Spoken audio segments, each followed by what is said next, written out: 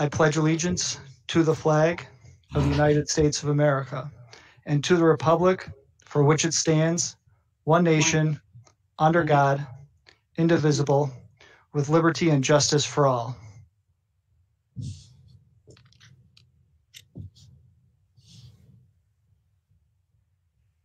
Thank you. So next, I'll just do a quick roll call of the board members. Dr. Costello. Here. Mr. Kilcoyne. Here. Mr. Walka. Here. Mr. Diplock. Here. And Mrs. Arrington. Here. And I'm Davis Pokolsky, and I'm here. Any announcements from the board or anybody else? Hearing none. The board did enter into executive session at 6:06, and we discussed one potential legal matter, one current legal matter, and the employment history of one particular person. And then we exited that at 6:27. Any amendments or adjustments to the agenda? We did, since the agenda was published, we did add to item 4.2, where we will talk about board goals. We added the draft of Board of Education goals. Dr. Hughes used the goals we drafted last year and kind of marked it up a bit and made some suggestions. I figured that would be a good starting point. I do apologize. I didn't think of having them add it until today, so that's why that's last minute. And then also we have some last minute resignations and appointments at 5.4 and 5.5 are resignations. And also 5.6 will be appointment. Just one more check, no more additions to the agenda. All right. So next we are going to be getting to the discussion and presentation of the reopening of 2020-21 schools by Mrs. Makowski and Mr. Sikorsky, the co-chairs of the district's reopening committee. All right, I'm going to throw up a part of the plan here that Jen is going to begin with, and then we'll go through it. Our plan then will be to address a number of the different questions we've received, a lot of similarities in them. So we're hoping to get some answers to folks before we hear what the questions from the board will be. So let me present this. And I'll just go ahead and get started. Thanks for having us this evening. I want to send a sincere thank you to our committee members, to our subcommittee chair people, and to our entire school community. I think the most important thing for everybody to know is that your feedback, your thoughts, your questions and concerns will help to shape our next steps. These are really difficult and uncertain times and very emotional for everybody involved. And I think it's important that everybody recognizes that and know that the work of the committee is twofold: to research different documents and guidance that is out there, and also to hear from their stakeholders. So we had a meeting today and talked to full committee members about what are you hearing from your stakeholders? What are your conversations like with your friends? What are some of the things that you're hearing about that people are most concerned about? And while everyone's calling it a plan, I've started to call it a document because it really is not a plan. And I think it's referenced in the executive summary that there are no answers. And I think the most frustrating thing for anybody who is looking for answers is where we sit right now, not only as a school community, but regionally, statewide, and really nationally. So I realize the frustration and the want for people to have answers. But know that the nearly 115 people who are shaping this work are watching out for our parents, our students, and our entire school community. And I don't know that we can say that enough. I appreciate the work that everybody has put into this and the conversations that really have helped to guide us through this process. There is a lot more work to be done for sure. And we are very aware of that. And the details are going to be the hardest part yet to come. But our commitment to being prepared for opening on September 9th. I want you all to know that that is the most important thing to all of us. And so just a note of sincere thanks to all of our committee members and our entire school community for your thoughts and your feedback, and certainly your emails that have gone to a number of us. We do appreciate it, and it is an important part of our work. So at that, I'll turn it over to Ryan. All right. Sure I'm not muted here. Thanks, Jen. I think that you certainly summed that up well. We couldn't do this work without our stakeholders helping, and for sure, people come prepared, they come passionate, and it's really been a positive experience here as we work through this together. So we're going to go through these plans, but certainly next steps, we have a survey in draft form. And Jen, if there's anything I missed, feel free to jump in. But surveying parents and community members just about anything from how well they feel with regards to school and opening and their comfort level with kids coming back into buildings, to transportation, to food service, to really the nuts and bolts of facilities we plan to tackle with some of the survey questions. And Jen and I are going to meet on Thursday to finalize that, go through it one more time with the input of Dr. Hughes and his committee, the executive level, and hope to get that out to our parents and stakeholders by Friday. But we cannot stress enough the importance that your role plays in that. And we're going to ask for your family's name and your child's name. And all of this is in an effort to try to get to a place where we can be compassionate towards each family's needs. You know, certainly knowing that with 5,000 students in this district would be a challenge to provide a personalized plan for everybody. But we want to hear from as many people as possible because we want to really tailor this to community needs. And, you know, I know that there's certainly a lot of plans that have come out from different districts that are articulating what they're going to do. But that's not what Frontier is going to do. We have very different circumstances in most cases, and I think, you know, we really need to tailor a plan around our community and our community's needs. So what we're going to present tonight are different options. By no means are these set in stone at this point. They certainly are for presentation here. They came from a lot of work of our committee members, and not always agreeable work of our committee members, but nonetheless, we'll talk about how all of those voices were reflected.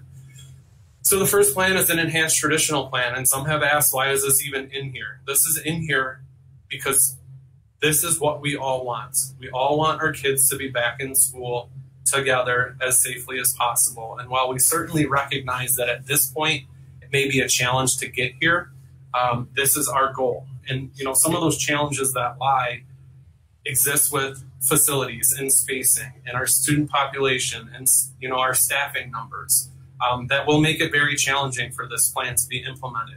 But it's in here because this is our goal. This is what we all want to see. You know, I don't think anyone on the committee is in favor of a virtual option or hybrid, you know, if it has to do without, you know, the safety component. So we want kids in school. We don't want that to be something that's out there. We want them there. That's why this part is here. And certainly it would be with guidance from the Department of Health, guidance from the governor. We certainly would make sure that all of the recommendations for cleaning and things of that nature and precautions were put into place. So it's just in there because we want kids there. We realize that it may not be the most realistic option at this point. I do think too, sorry, Ryan, to jump in. I think we all understand, people who I can see on my screen, people who I can't, that we can never replace the face-to-face instruction and students in front of teachers live and watching them learn not only what they can put on paper, but what they contribute to a discussion. You can see it in their faces. You can see what they enjoy the most. So it's important for us to do our due diligence around everybody coming back. The constraints may not be possible, but we can never replace that face-to-face in-person instruction. Sorry, Ray. No, that was a great point to add. So looking within that, we had a consideration noted for our special classrooms and those students who may require additional support beyond, you know, generally developing peer. So looking at that for our special education populations, and it's really in here because our committee was sort of split on this. Do we look at a model where our students attend in those particular classes 5 days a week for half days, receiving their therapies and phys ed and all of the different IEP accommodations that they may have? Or do we look to a full day program where they're coming for about 5 hours a day, every day? Obviously we would hope for an increased retention rate with that. We would hope that our students are really ingrained deeply in their academics, but are also working on things such as job coaching and transitioning and different components that are important to their plan as well. Our committee was sort of split on this.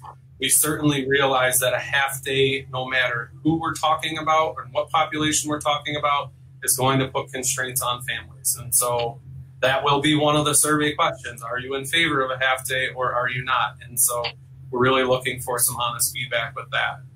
And one of the things that when we put survey questions out to the nearly 115 people, what we got back is what we were hoping for. People were surveying and answering based on the stakeholders that they represent and their own perspective. So that's the reason why the survey then going back out to parents will give us additional information as we craft a plan going forward. For our students who do have a health issue that would impair them from or put them at a higher risk for attending school, we certainly would come up with a virtual plan for those children as well. Again, hoping that we're not missing a beat with any sort of instruction that goes on with those children. So Plan 2 then moves into what's probably more common around the area, I would say at this point, that being the hybrid model. We have two different considerations out here that are not new, that many have seen. The first is looking at basically a split in our alphabet and having students come on a Monday and Thursday, with virtual being opposite for their peers. And then students who did not come on Monday and Thursday attending Tuesday, Friday, with remote learning for all on Wednesday. In looking at that model, we were asked what pros and cons are. And for me, looking at this model here, a student would be in person on Monday. While they're there with their teachers on Monday, they're getting set up for what they're going to need to do at home on Tuesday, Wednesday as well. And then when they come back Thursday, there's an opportunity to review that information, get set up for what's going to happen Friday before they head into the weekend. We thought that we would include this plan because it limits the amount of days that students don't receive direct in-person contact with their teachers. And that's the biggest pro for this one. I don't know, Jen, if you have anything else on that. I was just going to add, just looking at that remote Wednesday piece, certainly setting expectations around what that would look like when everyone is home on Wednesday. We also surveyed regionally schools what their day out, if you will, would be, with the majority of those days being Wednesday. And again, just like Ryan said, you're just having them in front of you and then setting them out for Tuesday and then coming back on Thursday, but with contact on that Wednesday. Hey, Ryan and Jen, can I ask a real quick question? It's John. Sure. On this plan, I just had one question. The alphabet split. What if 70% were in the A to L for a class or a grade level? How is that factored into splitting them up? Well, when we looked at it originally, just for the purposes of this plan, prior to the survey going out to parents to see where really parents are sitting, that's just the split down the middle. It's actually A to L, A, M, M, and then pick up from there. But certainly, pending the parent survey and how we can drill down into those details, at least at the elementary level, we would have to go back and look at the class rosters that we created. And there may be or have to be some adjustments to that based on survey results. Thank you. Yeah, we'd be the same, John. We'd be looking at what the balance is going to look like there. And I know another question that's been brought up is, what if we have a couple different last names living in the same household? Of course, we would work to make sure that those students attended on the same day. we certainly don't want parents to have to split up their children if that does not work for them. So, and I think the more we get into this, there's going to be a lot of different variables that are out there that we'll have to, try to address as they pop up.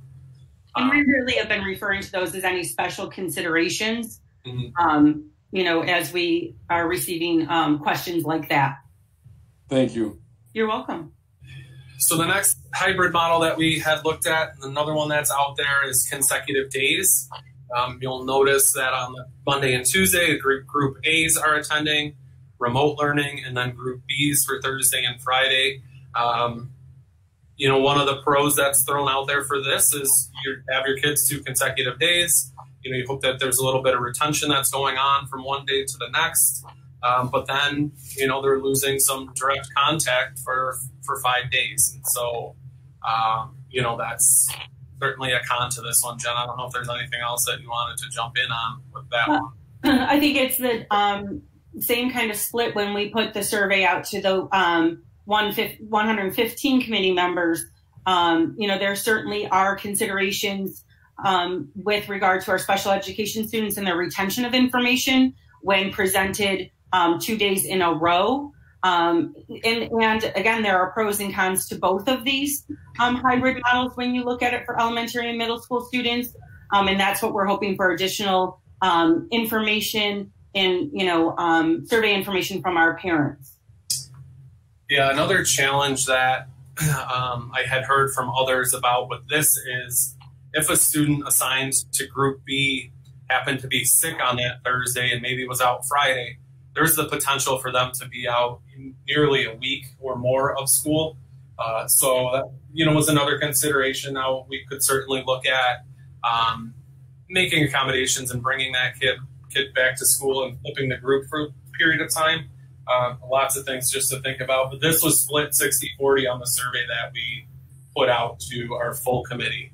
I do think, Ryan, just to interrupt for a second, your example is a perfect example of how the emails that have been coming to the reopening email address and any conversations that people have had with committee members are shaping this very plan. That was a great example of that. All right. So let's look at high school. Is a little bit different.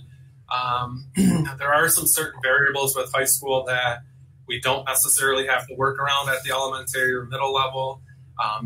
That being, participation in our BOCES programs, seat time for students, whether students are taking advanced or college level classes or are duly enrolled. So some other considerations that will need to be made at a high school level.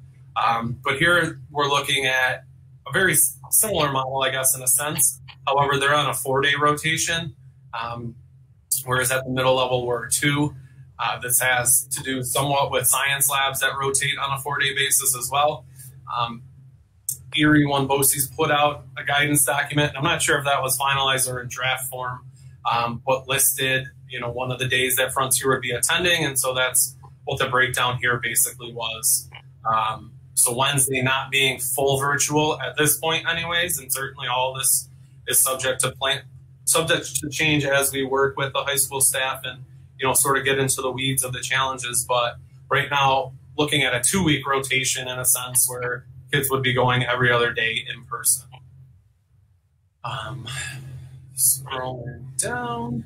And I should say too, regardless of whatever plan is selected, it's the committee's commitment to create a calendar that will be sent to all of the parents indicating exactly what days their children would be required to attend in-person instruction. So we're not expecting people to necessarily memorize all of this. We would probably send that out on a quarterly basis.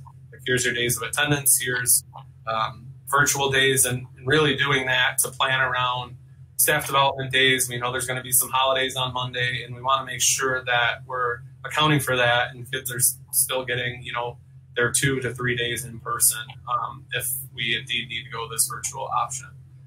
A third consideration that we had here was to look at our kindergarten and first grade numbers as we get towards the end of August.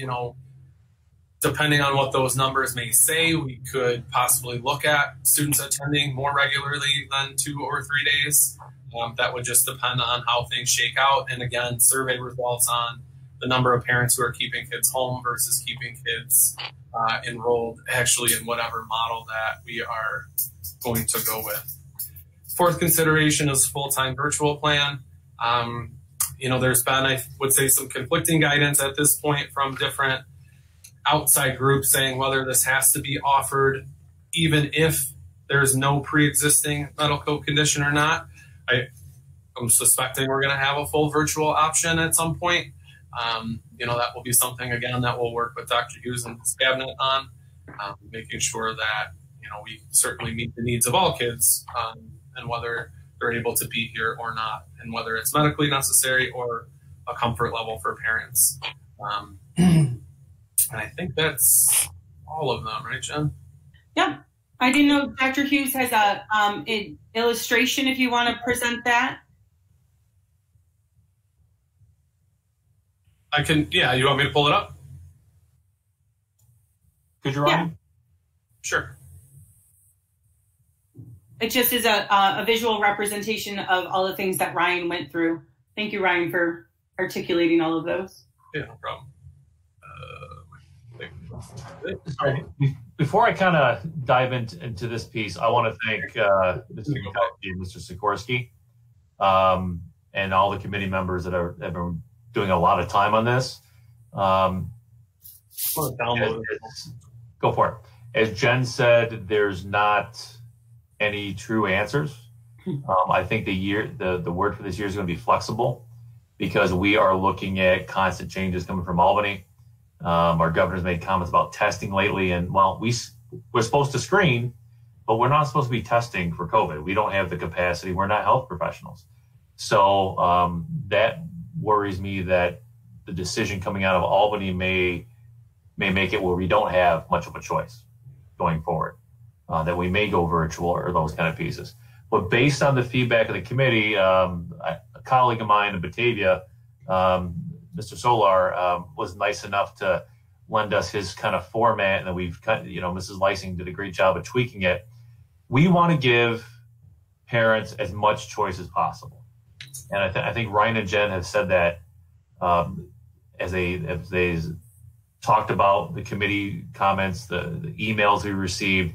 There is not any one plan that people are going to agree on. So how do we provide those choices? So being able to provide a virtual option, that's the cohort there at the bottom, where students would attend virtual every single day. We know parents want that option. So we want to make sure we offer that option. So as you fill out the survey for every child, make sure you put down, because they could be at different grade levels and different buildings, please make sure you put down that if you're choosing that virtual option. Because all of a sudden we have 20% of our student body reduced by a virtual option. That means you only have 3,500 students versus 4,700 students coming to the buildings. So then the high school is, definitely a different beast because of the CTE programs and things like that. So that's where the AB lays out there. So cohort 3 really is that AB cohort that goes back and forth at the high school levels. And it doesn't have it split by alphabet. Since A Day is a BOCES day for Frontier, all students, there's about 160 at the juniors and senior level for CTE alone that would have to be on that A Day. We'd have to make sure we tackle that. For students with special consideration, as it says in cohort 4, getting them to attend every day. We are one of the only districts in our area, besides Lakeshore and Erie 2 BOCES, running a summer school special education program, and they're meeting every day during the summer here, and it's gone very well. I give kudos to the staff and the special ed department, everybody involved in doing so.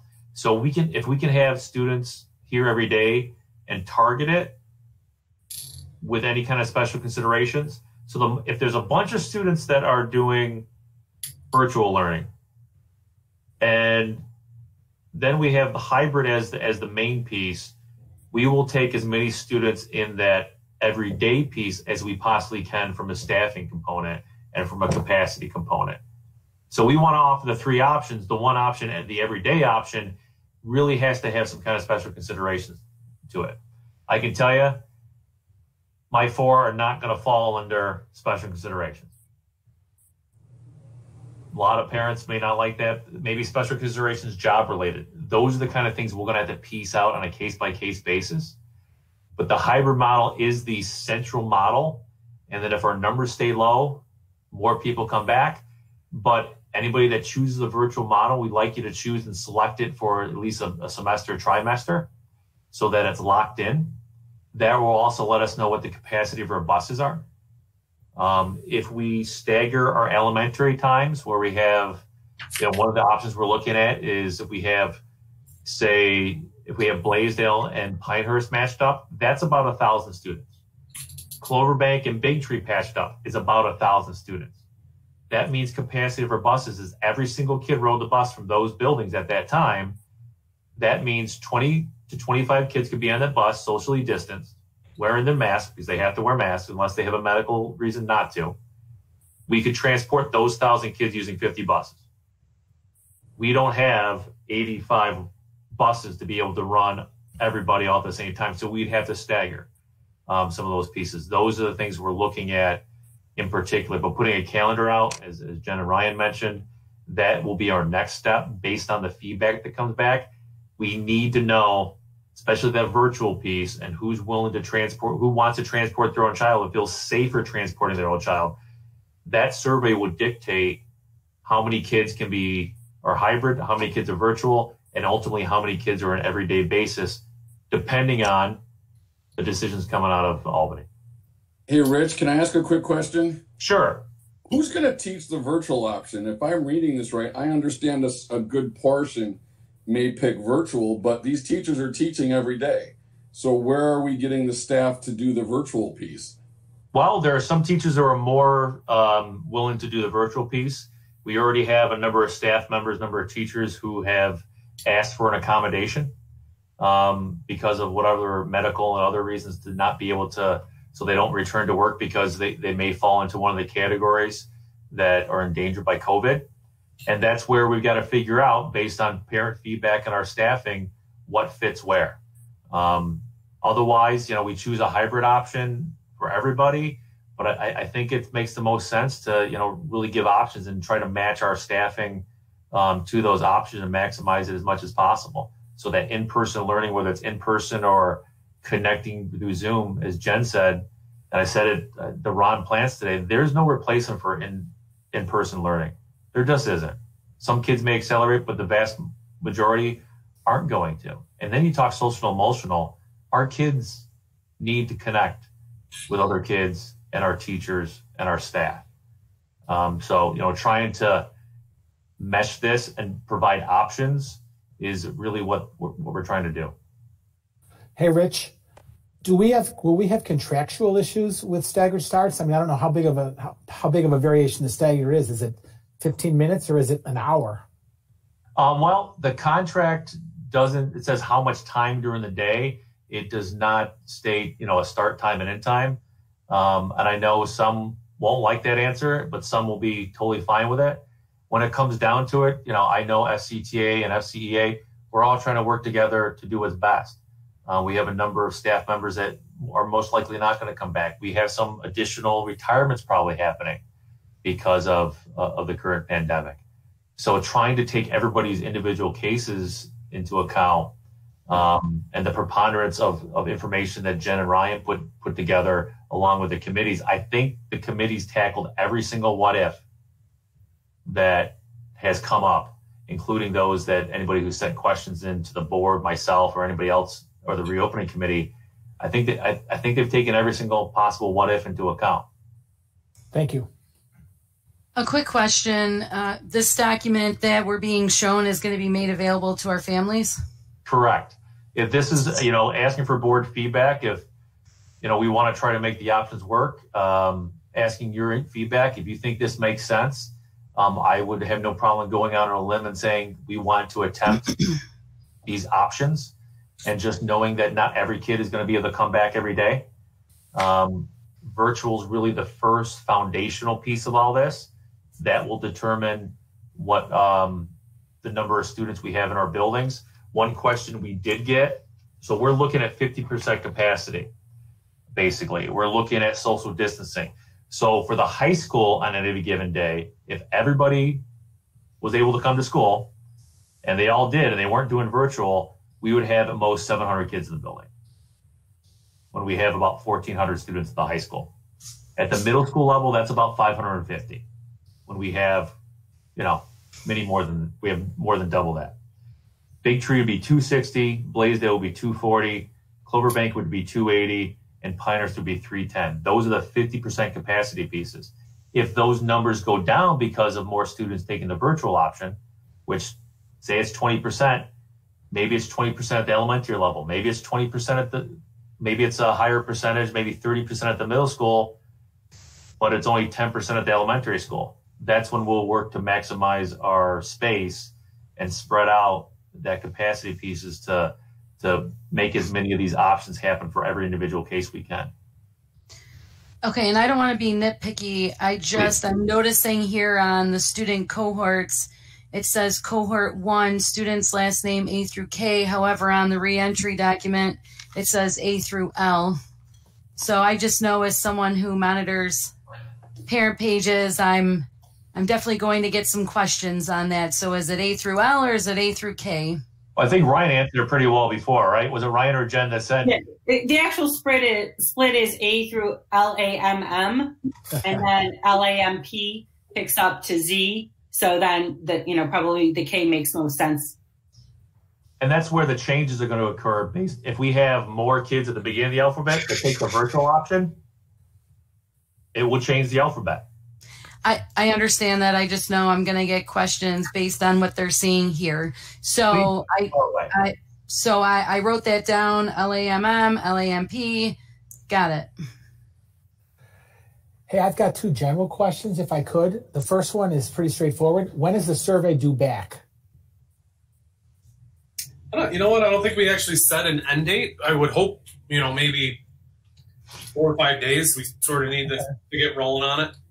I do know, based on our previous experience with sending these out, they come back very quickly. Like Ryan monitors exactly what is coming back very quickly. So we do notice that people jump on that. It will be important for that. One of the pieces we need to identify is who does not have an email address in our system. So we're trying to isolate who those folks are, and we will make phone calls either to get an email address to send it or to conduct the survey over the phone. And we'll also follow up with a letter to everybody in the district. So we're hitting it multiple ways besides social media, besides email. We're going to hit it as many ways as we possibly can. And that sets up for my second question, which we talked about briefly. So I don't know if you guys can answer or not. What is the, working backwards, what is the drop dead date that we have to make a decision as a district to say which plan we're going to do? I mean, I really think the governor's going to come out and say to us, New York statistics look good. The percentages are low enough. Schools should reopen. He's going to leave it to the districts to work with the parents or the PTA or whoever. So it's going to fall to us to say, okay, this is the model we're going to use. And so many things depend on if we're all virtual or hybrid. And the answer is one of those two, I think. So what are you thinking, the 3rd week in August? There's got to be some date that we've got to decide by, right? So you can get all these logistics in place. Well, I think honestly, this is the proposal. It's the 3 options to do so. Once we figure out the virtual people, the virtual students, 10, 20%, whatever it may be. We're hybrid, but we're trying to provide virtual on one end and then as much in-person time to as many kids as possible for parents, for special consideration, those that want so. So honestly, this really is our decision. The only thing that could change it if the governor says you can't be in person, or he says, you know what, all of you are going in person. Those are the kind of things, being in the middle allows, and this is something both chairs and I think the committee talked about, allows the flexibility that if the numbers don't go up in the fall and they stay low, and maybe there's a vaccine. Yeah. There's a lot of what ifs there. Well, I don't think the governor can say everybody's going to be there, because I think even if he says that, and like I said before, even if he says that and we get 50 or maybe 100 parents that don't send their kids, you can chase them truancy-wise. If we get 1,000 families that don't send their kids, I would like to believe we're going to offer virtual. So the answer is virtual and hybrid, and I'm just, this is just a gargantuan task. And my hat's off to Jen and Ryan and the whole committee. This is really a big deal. Well, to your point, the survey, just jumping on that quick, we are tailoring the questions so they're as concise as possible. So we're not doing somewhat agree, partially agree, maybe I agree. We want to get hard data from this to be able to use. So really, it's with that, it's going to be quick. So hopefully we'll get the results back pretty quickly. Yeah, and I think one thing you're going to see, Ryan, and you've seen it already, is the board got a bunch of questions we were CC'd on to the committee. I don't know, I counted about 30, and they were at both ends of the spectrum. So I think your survey is going to come back with half the people saying we want virtual and half saying we need to be back in school. And Pat, to that end, I'm struggling still with the economics of it. I got 2 questions, Rich. Has the state changed the course requirements? For example, anything that requires a lab if someone goes virtual or remote? Lab requirements, the SED did approve in July at their meeting all the things they put in place last year. So labs can be in person and or virtual, a combination. They have not made any decisions, say, on Regents exams, but I would suspect if we're not fully in place, that you won't see Regents exams this year again. You won't see 3 through 8 testing as well.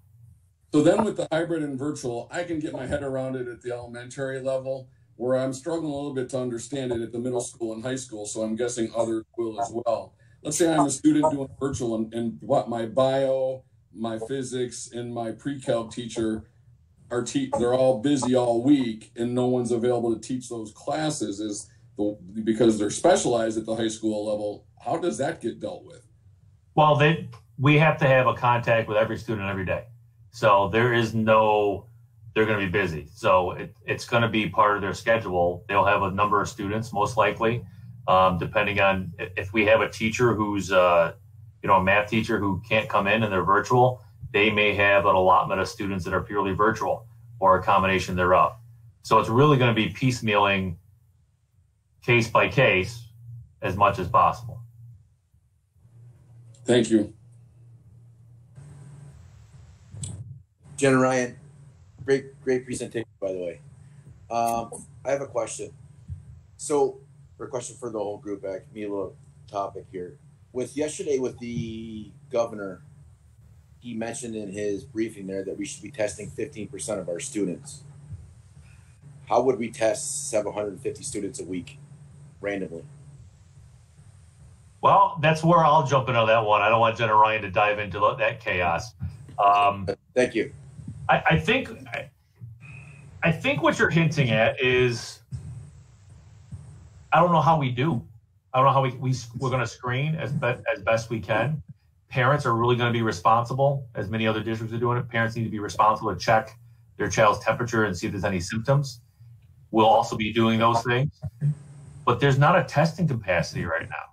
If the state and the nation doesn't have the testing capacity going on, how are we going to have tests available to test students? And then all of a sudden we're into a medical area that when you talk HIPAA, FERPA, all these issues, that's not a school district's role. We don't have doctors on site. We don't have medical professionals. We do. We have our nurses, but that can't be their role either. They're going to be helping us along the way to make sure we're as safe as we possibly can.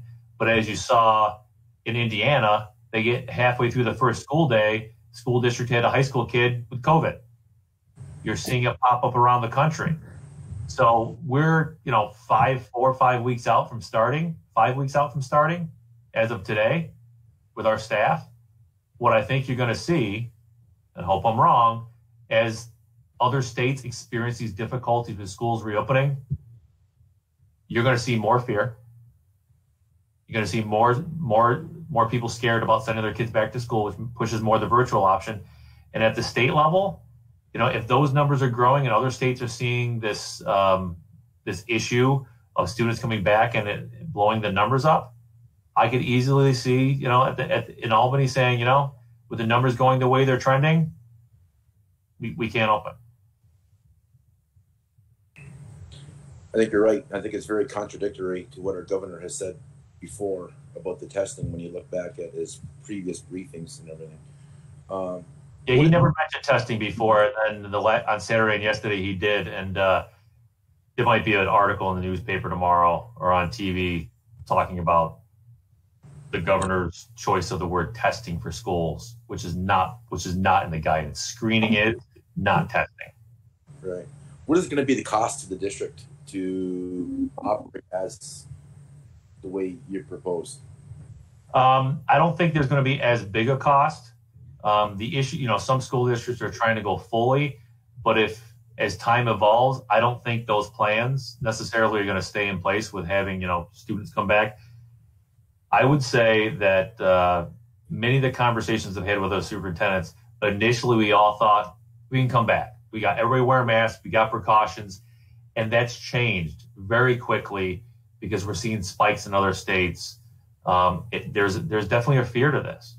And some people don't believe whether they don't believe that COVID is going to impact them or it's going to affect kids. It's going to affect our staff. It's going to, not just our teachers, but it's going to affect our civil service personnel who on average are older. Those are the kind of pieces that in the next 5 weeks, this could all vastly change. So the word for the year is flexible. We could end up maybe getting closer to full in person, but not everybody's going to come back full in person because of their own health concerns, their family's health concerns, their neighbors, their grandparents' health concerns, whoever in their family, they got to be able to make a decision that works for them, and us providing, as their frontier family, us providing that option for them. But if 90% of our kids can come back and we're allowed to, because the numbers stay low, I would love to see all of our kids back in the buildings. As a realist, as a scientist, a biologist, and chemist at heart, this is not going away anytime soon. Hey, Rich, one thing I just like to throw in, and I know we're all seeing I'm going to call it the fear factor going up on the kids returning to school. But one thing I'm very concerned about is all these kids, their health is certainly number one, but their mental and emotional state too. They're not interacting with other kids. And I read several districts' opening plans last weekend, and I think it was Williamsville that talked about grades like K through 3 going 5 days a week. Because one of the things I was thinking about, maybe that's why they're doing it, I don't know, is are we gonna, if this goes on for, God forbid, 18 months or 2 years, which it could, are we going to have a 10 years from now a group of kids that didn't get their basic math and reading skills, those young kids? And I'm really concerned, and not even to mention the mental health, and God forbid we have some kids that we're not seeing. So if there's bad things happening at home, nobody's seeing these kids. So I know we like Jen said at the beginning, we need to get these kids back in school, but this is a fine balance between, the kids, their health safety, and then socioeconomic, and also their learning for the future. And Pat, just the work of the Social Emotional Learning Committee has been vast in what they're thinking about, regardless of whether we are hybrid or remote. And how do we meet the needs of not only students, but their families? And just the curriculum piece, just to speak to a little bit, we have received emails from parents, but have also had meaningful conversations about ensuring that new learning is happening. Mm-hmm. When we were thrust into an extended closure, it was hard to monitor that. And certainly the increased expectations for all of us around that new learning is greater than ever, just so that we don't miss those gaps in those periods that you're talking about. And how do we make up for, what students didn't have in second grade coming to third grade? Those are really the next steps of vertical conversations between grade levels about what didn't we get to, and here's a good place for you to start. Well, that's good to hear. Thank you. Jumping in on that, John, our teams here, and I know around the district, did a really sound job getting to know what kids struggled with the virtual component. And so we look at those special consideration groups. Maybe one of my 3 kids had a real tough time with it. We have the data to show that they only logged into 1 or 2 meetings, that they didn't complete a number of the assignments. Maybe that's a kid that we approach a parent and say, based on how last year ended, we want to start them here a little bit more regularly than 2 to 3 days a week. So we have that data. There also is going to be a survey question or 2 that asks parents whether they experience any difficulties in social emotional behaviors, such as anxiety, depression, aggressive behaviors during this time. And if the answer to that is yes, those kids are going to go right into I don't want to say a database, but they're going to be on our radar for our social workers and our counselors to connect with a little bit more often. So, if I may jump in for a second, we are having vertical conversations this summer in the core areas right now, looking at what standards we're going to be focusing on, and really looking at those first few weeks of school, no matter what the plan is, to assess where kids are, and to also not just assess where they are academically, but where they are emotionally. And there has to be contact with students every single day. We have to work on that and get that into place. No one can slip through the cracks. You know, there's going to be things in place. Hey, Jen, Ryan, and Rich, a question for you, and it's sort of broad-based, so let me explain it. Social distancing, what are we using for a definition? Because maybe I'm confused, and if I am, maybe others are. It's my understanding if they're wearing a mask, the 6 feet gap is not there, correct? Originally, the guidance said 6 feet or a mask. Right. And then a few days later, the SED guidance changed to 6 feet and a mask. Mm-hmm. And that's still where it sits. That's still where it sits. The governor's office has been asked by numerous people across the state for clarification on that. And if you're in music, if you're a singer or play an instrument where you have to project wind, 12 feet, or you're around me where I project wind all the time, but not coming out of my mouth, I guess, it's 12 feet. So there's a challenge, even if we are in person or every other day or whatever the case may be. How can you have a large group? Can't. Awesome bands and symphonies that we have and choruses that we have, how could you have that as a large group? So hearing our teachers talk about ideas like, well, smaller groups in just a larger space. So we have awesome professionals that are coming up with every possible idea on the sun to solve these problems that we've never had to deal with before. So part B then is the question I've probably been asked most. Because it is 6 feet and a mask, when they're sitting down, the mask has to stay on. There are breaks that are allowed to occur to do so. It should be both. Masks should be worn as much as possible, but they can take them off if they're sitting down. Some districts have spent close to $1 million, similar size to us, on shields around the desks. But I don't know how many. I know many of you have experienced little ones.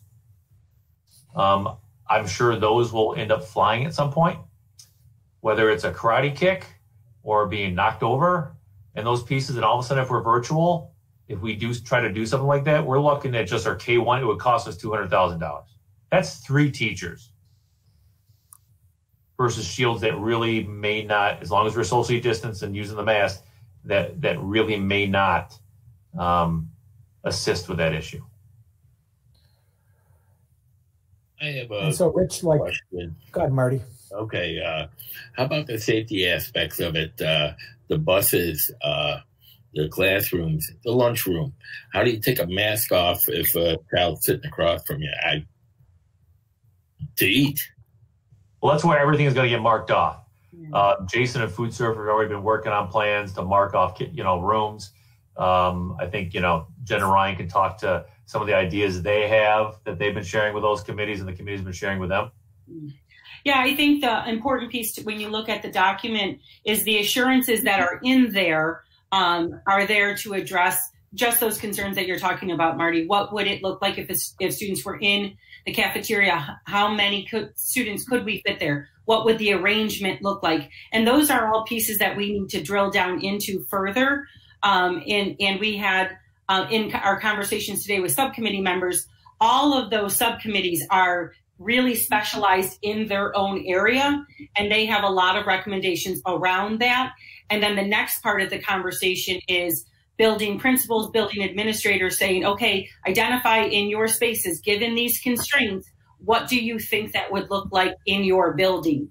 And those are, and it is not lost on any of us that it is August 4th. So we are committed to putting in all of the time, everything that needs to happen to make sure that we are opening and receiving students and employees in the safest way possible that adheres to all of the guidelines. So those are some of those, when you look at those assurances that say communicate and share, those are still some of those protocols, those written protocol pieces that are being worked on right now, including what does it look like in the cafeteria. Well, I think one of the terms that you hear flying around a lot is cohorting. And if you're unfamiliar with it, it's pretty similar to what currently happens in an elementary school, where kids simply aren't changing classes like they used to. And I would say when kids are coming back, make no mistake about it, it's not half kids coming back how school used to be. That's not what we're talking about here.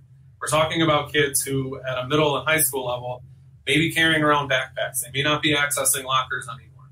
We have survey questions here for food service to see who even needs to attend the cafeteria to retrieve food.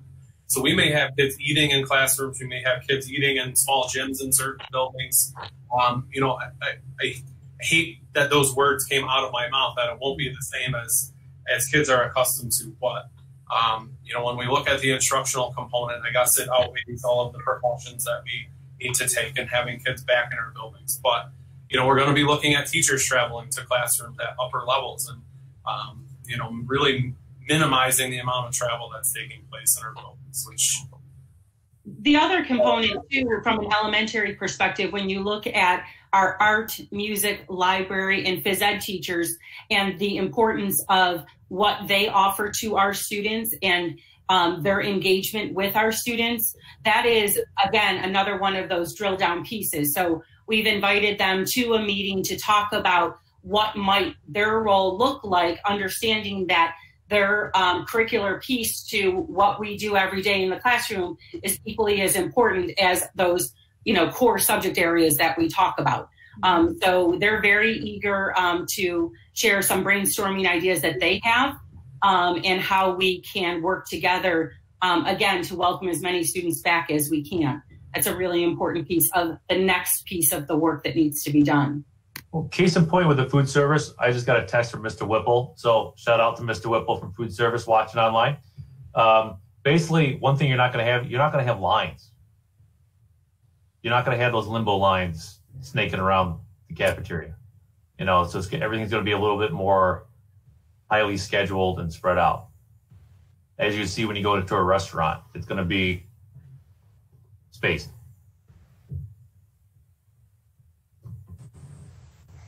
It's been a really good conversation so far. I thank you, everyone, for your questions and all of that.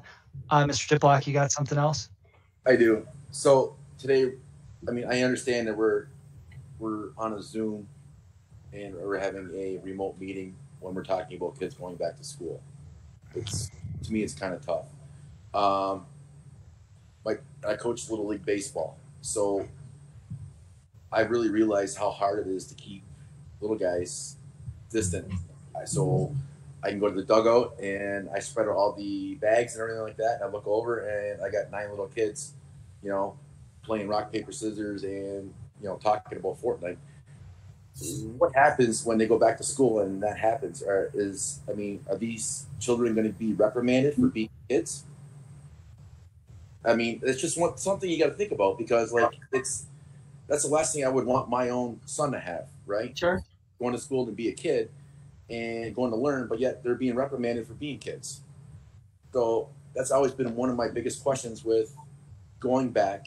And when it first happened, when distance sports were allowed to happen, you could really see that a lot of boys needed the social activity because there were some kids that came back and that weren't just, they missed the social, the social part of it. But I guess that's my biggest question is what happens when these children do come back and they want to be kids? I think that's probably the concern of everybody that we talk to. Certainly we have missed that, having students in our buildings, for the last 15 weeks of school. And how do we reimagine what their education is going to look like until we have a vaccine? That's the challenge for all of us. One of the things that I think we all love best about students is that they're eager to learn and they're eager to show you what they can do. So if we teach them what this new learning looks like and what this new classroom looks like, while it's going to be challenging, it is certainly something that I know that they will embrace. It's going to take time. It's going to take a lot of repetition. It's going to take a lot of education. It's going to take a lot of modeling. But we certainly, when they are face-to-face and in person, we want to practice what their new social distance guidelines and interactions with each other will be. And that's the goal of our whole, not only just our committee, but all of us, all of our teachers, and a big part of that, social emotional learning piece. Because the biggest thing is, like you said, they want to be with one another. They have missed each other for so very long. I think jumping in on that, Jen, we're approaching the start of a school year as a celebration, like a you made it 20 weeks type of thing, where we're going to set the table in a really positive manner. And we talked at committee meetings, and Jen and I have talked with our building level colleagues, like the first few weeks, we're just going to talk and have real conversations, and just get the pulse of how everyone's doing. Things that we've missed for a long time, and we all do different character ed components in our schools, but really taking those first few weeks just to talk through some certain issues that kids have dealt with and acknowledging the struggle that's been out there, and I would say probably all of our teachers and our staff have had similar struggles, and letting them know that it's okay and relating it to them by the things that we've dealt with too. So we're going to set it up so that everyone's going to jump off successful from the start of the school year, for sure. I think you're right. I think it's a delicate balance, because obviously they want to get together and share, as Dan said. And I think we just have to remind them that, okay, we're glad you're all here and we can see each other, but we have to remember some of these things. Ryan, you mentioned backpacks, and I guess that's one of my concerns, because we originally, if you remember, took backpacks kind of away from the students because of safety concerns with the horrible things that have gone on in this country with violence. So now to say, okay, we're giving you your backpack back, we also have to be flexible. I understand that, but we also have to err on the side of safety. So how will that look? Yeah, I think that the thought behind that was kids won't be traveling as much from room to room. So having those just be stationed with their things, or limiting. So maybe they get what they need in the morning with a staggered type of start. Maybe they get everything they need for their morning classes. Then at lunchtime, they switch to their afternoon stuff. So just in the thought was limiting the congregation there. And I'm sure if we think on it with different committees, we could probably come up with a plan to, limit the number of kids there. But we were just trying to avoid, you fall through middle high schools and see how tight those lockers are with they are taller kids. And so, just in the interest of safety, but it's something that we've gone round and round on, because you're right. We've finally won the no backpack battle, and here we're going to give it back. But to the point about starting school, one other thing I wanted to mention was, the intention there too is really going to teach students expectations about what virtual learning should look like. We didn't have that option necessarily in person when we needed to close our doors within a day and come up with this plan. The plan moving forward will be to, throw these expectations out to kids, have teachers come up with things that are realistic for on those virtual days. Here is what you need to do. We don't want our parents have enough battles going on at home. We don't want them to have to police this as well. So we want to really get concrete expectations for our kids and teach those the first few weeks, as well as all of the other stuff, in the event that they're going virtual more often than not.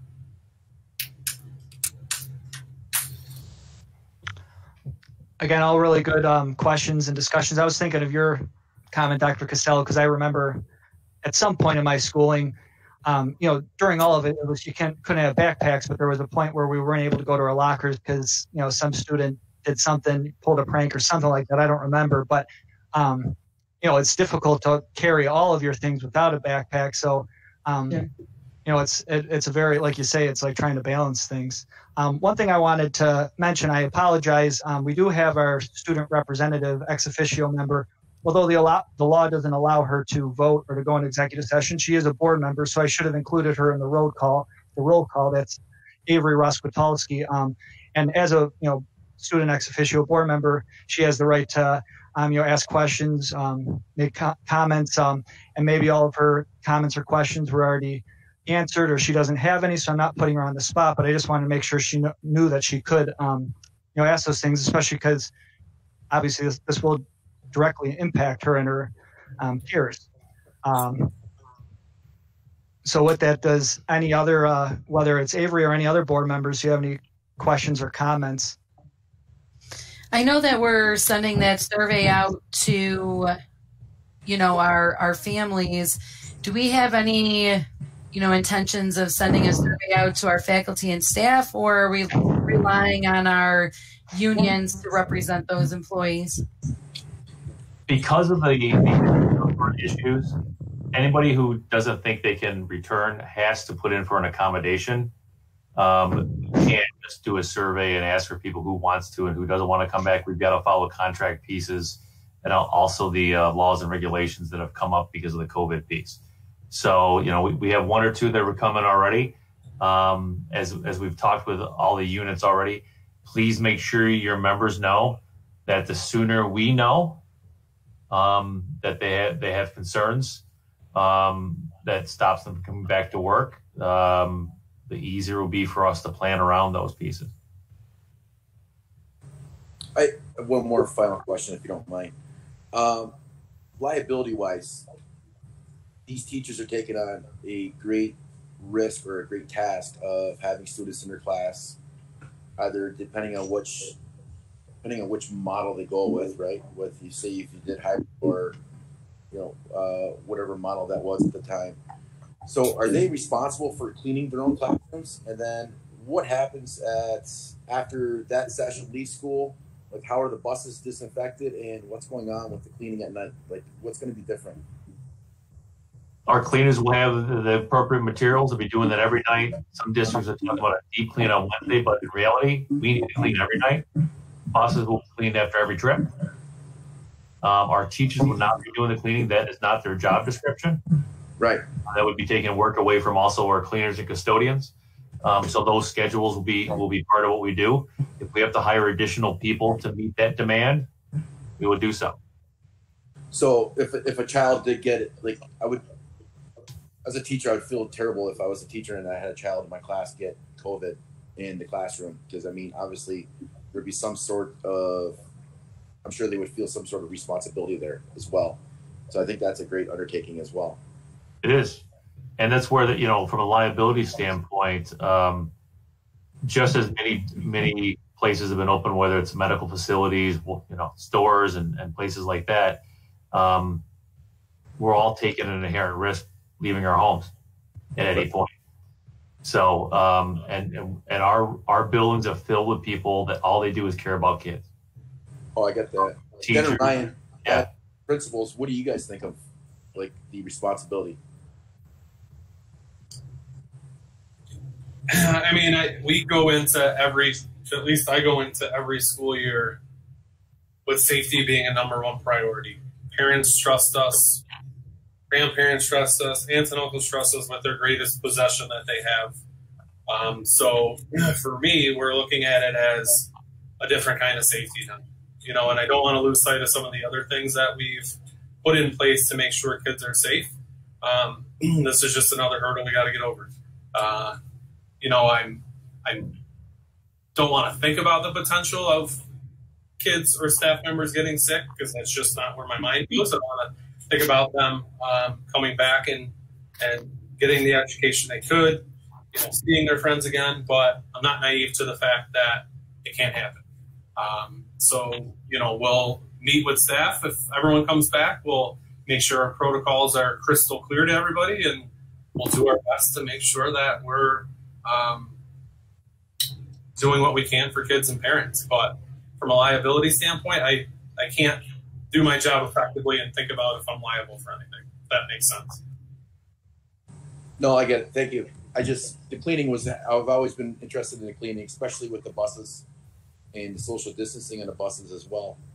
But our people here, it's top notch. Like Dr. Hughes said, they get it, and when we talk to kids the opening week of school, I let them know every adult is here for you. And if you're not comfortable talking to me or your teacher and you want to talk to the custodian, feel free to do that. And we have our opening meetings with all of our staff, and they know the reasons they're here. And so we all work around that mission to do what's best for kids. I think the important thing, too, is always keeping in mind each and every day the health and security and well-being of all of our students and all of our employees, and not to lose sight of that. I think even, sitting in an empty building at times over the last 15 weeks of school, it just sends a message that, you miss what happens in a school, and, the enjoyment and the engagement that kids and teachers get out of interactions with students. It's going to be a very emotional day on September 9th, no matter how you look at it, for adults and students alike. I appreciate the question because it certainly is important to us. Hey, Rick, do we have enough staff to do 2 shifts of cleaning what'll be happening during the day? And given the cohorts will be in the room, in the nightly room cleaning, are there enough hours in the day with the staff we have to? Well, cleaning during the day, that's why we're minimizing the cohorts. If you're at the elementary level, you're not leaving that room, except for rare instances to do so. Those kids are going to stay in that room. Those are the kind of pieces that are going to be, the basis of, least movement as possible. Is basically what's going to turn into. Same thing at the high school level.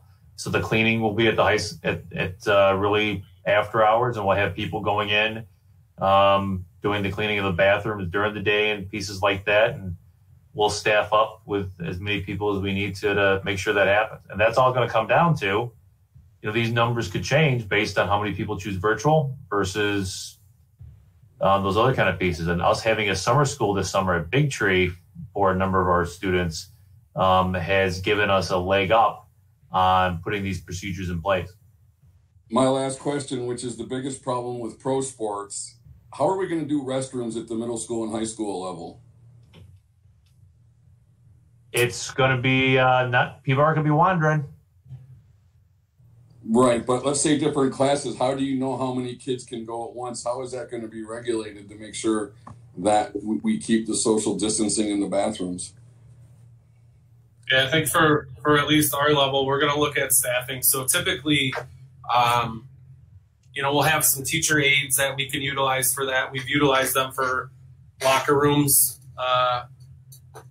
at the middle level, supervision in locker rooms. And, if there's a period where teachers don't necessarily need them, we'll have them with walkie-talkies, just, I don't want to say performing a hall monitor duty, but filling their time, being that adult presence. And so, if they're circulating around and we could have one on one floor and one on another, that would probably be a way that we would start that. But certainly something to note and something that we can talk further on with our facilities committee.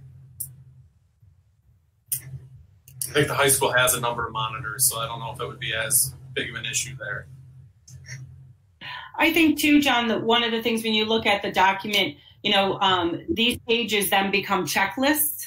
So when you look at the assurances under any subcommittee title, it just becomes, okay, have we done this? Check. So we're now turning this document into a checklist for us so that we can make sure that, we have covered everything. I think anytime that students are, even when pre-COVID, when students are in non-supervised situations, it's really that education around what the expectation should look like.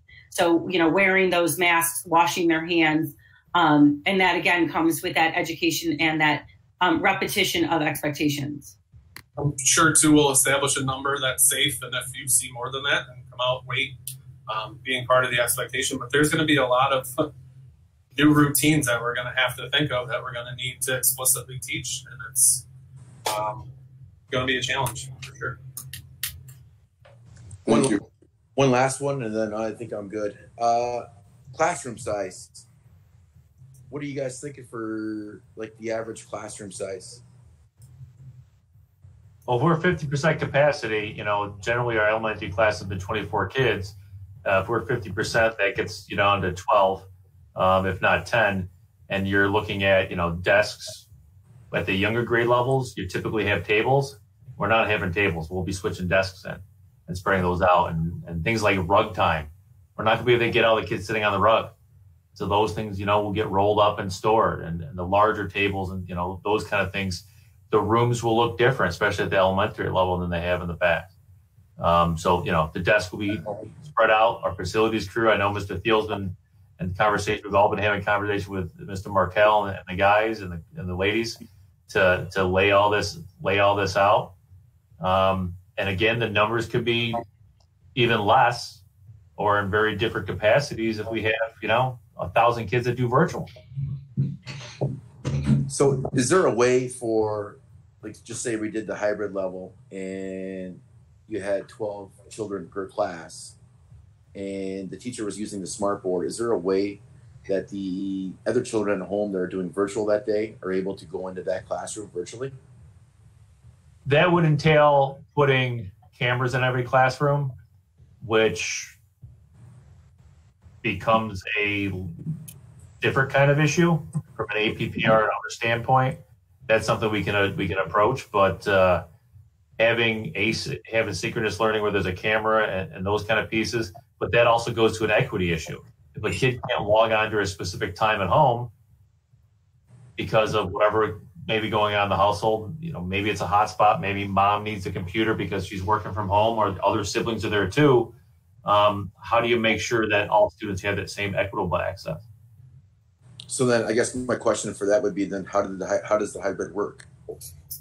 The hybrid basically, there'll be probably office hour times, there'll be assigned learning and such like that to occur on the off days, and then they can go through those pieces. It's almost like a flipped classroom model a number of teachers have been using even when we weren't in a pandemic. And a number of them have jumped in even further. Okay. Avery, anything from a student perspective? Has your phone been blowing up for the last hour and a half? What? No, I think that people are asking good questions and that you guys have a lot figured out so far. And these are unprecedented times, so there's a lot of unknowns for sure. Well said. Thank you, Avery. Yeah. And thank you, everyone, and thank you, Avery, for everyone for their questions and comments. I got just two pretty simple ones. For the reopening committee, that was, you guys opened that up to any stakeholder that was interested, correct? And there wasn't like a cutoff either, correct? Anybody that was interested was able to be a part of the committee. Correct. Yeah, we had people joining, even after the first couple of weeks. We also, when we first started, we asked if, when we sort of laid out the expectations, if people no longer want to be considered, and we did have a few of those as well. So, I think we were adding people right along. Yeah. And that's great. I love that you guys, that was our approach to this. And then my other one, I think I know the answer to this because we've been talking about costs. The community passed a budget back in June, it was, because of the COVID. It was at a different time. But that budget amount, that is like our absolute max that we can spend on the year, correct? Correct. The budget amount does not change no matter what the circumstances are. So, right. The biggest concern with the budget piece is any revenues that may be decreased because of either sales tax, or the bigger worry is state aid being decreased from Albany. Do you think there's any chance with the federal money not coming, the state's issues, that he's going to remove the tax cap and put it on us locally? I don't see that tax cap ever going anywhere. That's one of his flagships he's tried to use to control spending in the state, and we can try to override it, but not many districts have been successful doing so. No, I wasn't saying for us to override it. Is he going to remove it and say, take care of yourself, Frontier, with your own taxes?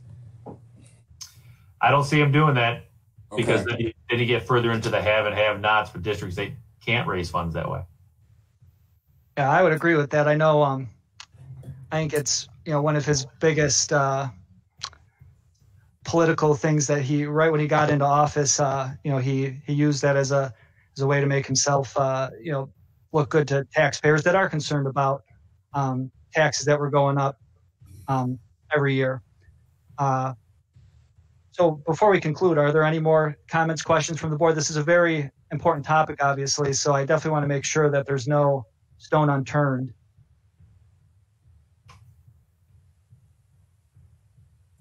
Hearing none, I do just want to thank Ryan and Jen for leading this. It definitely is a massive undertaking. I want to thank the whole committee for volunteering their time.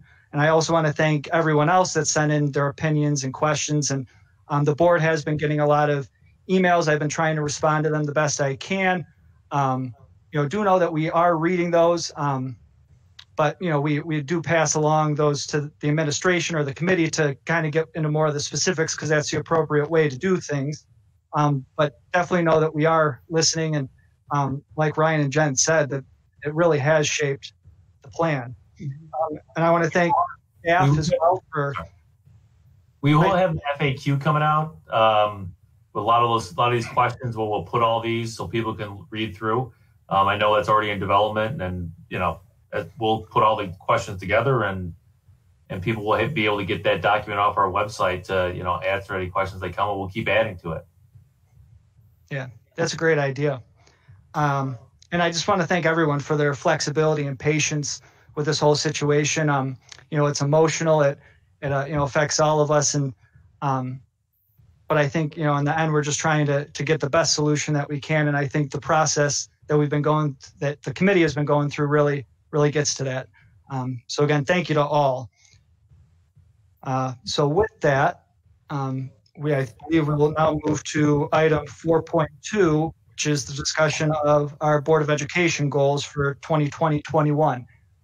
Like I said at the beginning of the meeting, I did have Rich attach the goals from last year that he had been kind of annotating. He did highlight it, if I'm correct.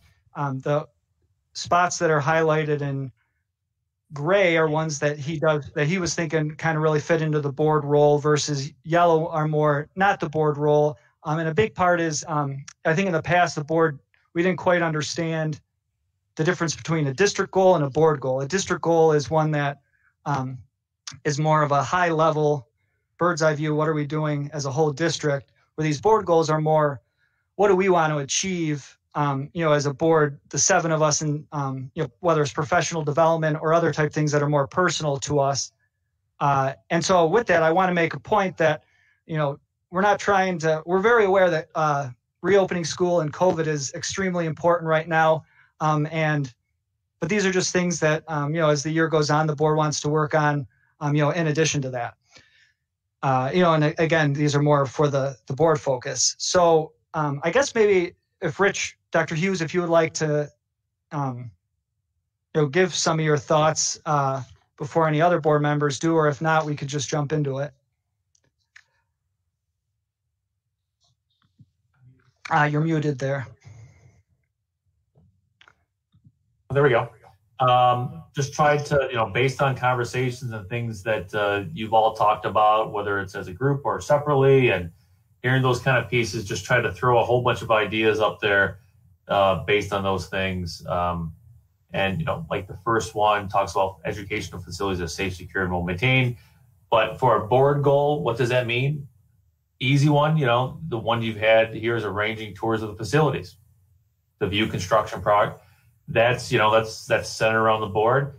One that could be is, looking at a capital project vote, exploring that, or, creating a 10-year plan. That's why there's question marks after them. Just try to throw ideas on based on what I've heard from many of you. And that's about it.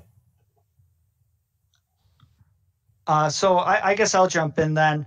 I kind of been trying to shape around some of these and maybe organize them in a different way. And maybe the capital project vote, that could be something that is more of a board goal, because we're the ones that decide whether to put that forward. But I don't know, maybe that is something that could be a district goal, because it's, something that we would want to do for the whole district.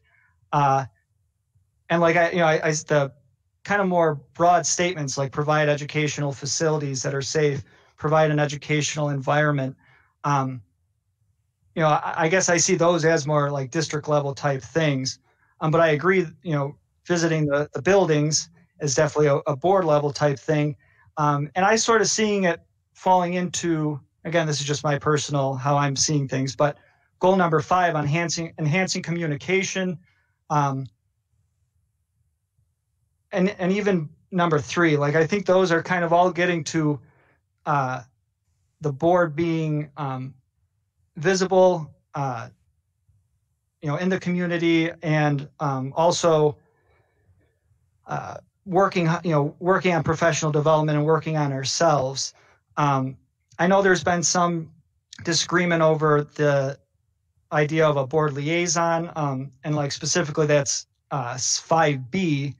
And, I think especially using, and I don't mean to pick on Mr. Boyle, I believe he did draft this, but, maybe especially the idea of being a link to the BOE is where that really is outside of a board role, because we don't want to usurp the chain of command. And I guess I sort of feel the same way about being involved in the PTA. I know Laura at the reorg meeting, I think it was at the reorg meeting, that said, we would love to have board members. Obviously, we wouldn't want to go for uninvited. And then I guess another thing about it is, as community members, or a lot of board members have kids in the district, they might already be members of the PTA with that. So that was sort of my thought is, one type of goal would be continuing that want to communicate, be more visible, and strengthen our own selves. And then another one that kind of is standalone is the ex officio student member. And, I'd welcome Avery's thoughts on this. In the past, the board did put together and finalized a new board member packet for the elected adult members, for lack of a better term. And we started to do that with an ex officio student handbook, but we never finished it. And so, it obviously would make sense for the student representative to be a part of that discussion and drafting that, and, really envisioning what is the role of the ex officio student board member and what are the things that they do. So, Avery, with school and the uncertainty about whether you're going to be going in person, distance, all that, I'm sure you're going to have your plate loaded up, but, you being involved, if we were to keep that goal, having you involved with that would be one area where I personally would be really looking for you to get involved. I guess just before I finish my piece and open it up, then the item 7, I think we could maybe keep that as one big goal, but I think there's some pieces in there that are some big heavy items that we've really been wanting to attack, and maybe have, pieces within it. And we, for example, committees, and wanting to create charters for those committees and really set the structure, and meeting agendas. And I think that could even fit a little bit in with policy, how we, bring policies, because,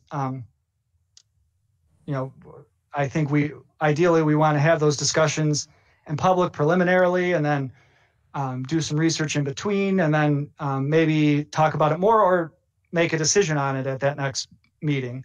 But I think that sort of fits into meeting agendas. But really, we can organize these goals any way we want. We can add more goals that aren't a part of this.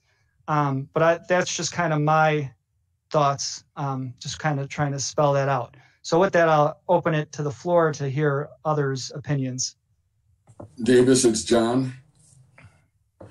Just two things for the agendas. One thing I'd like to see that we think about considering is an open topic component to our workshop agendas, so that we have an area to speak freely and maybe begin discussing new ideas or thoughts that we might want to consider as a group. So I would think about that under meetings and agendas. The other thing too, with some of the new member training, and even for ourselves, I'd like to see for us a bit more open meeting law training, so that, as we're working towards transparency and doing it right, that, we get more of that up front when, you start on the board. And then I'm not sure where this fits, but with committees, I don't know how we're going to do it, but I personally would like to see a committee, the personnel committee, come back, and if need be, I'd be willing to take the lead on that to establish, a draft concept charter for that and present it at a future meeting.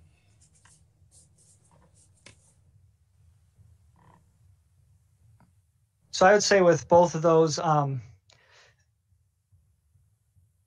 we're trying to set the goals here, and I did, when we had the agenda meeting, I discussed how, I do want to get into, if we have the time to get into, how do we want to then achieve these goals and what are the next steps? And so I guess I'd want to hear from everyone, on that issue and some other ones.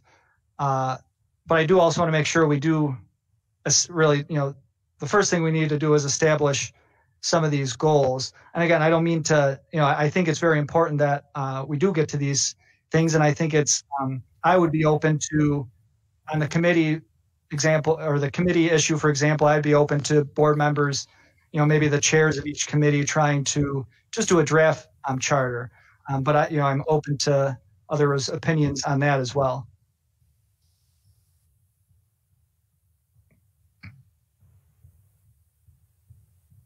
I think that's a good idea, Davis, that the chairpersons of the committees come up with a draft that we can all look at and say, yes, we think this is the way it should flow, or maybe we need to tweak it a bit, and also get the input from the superintendent. And so with that would, if whether it's the personnel committee or other committees that board members have the ideas of, would we be open to those board members also trying to draft a charter? I would guess. I guess, again, I just want to make sure that we're doing things the right way.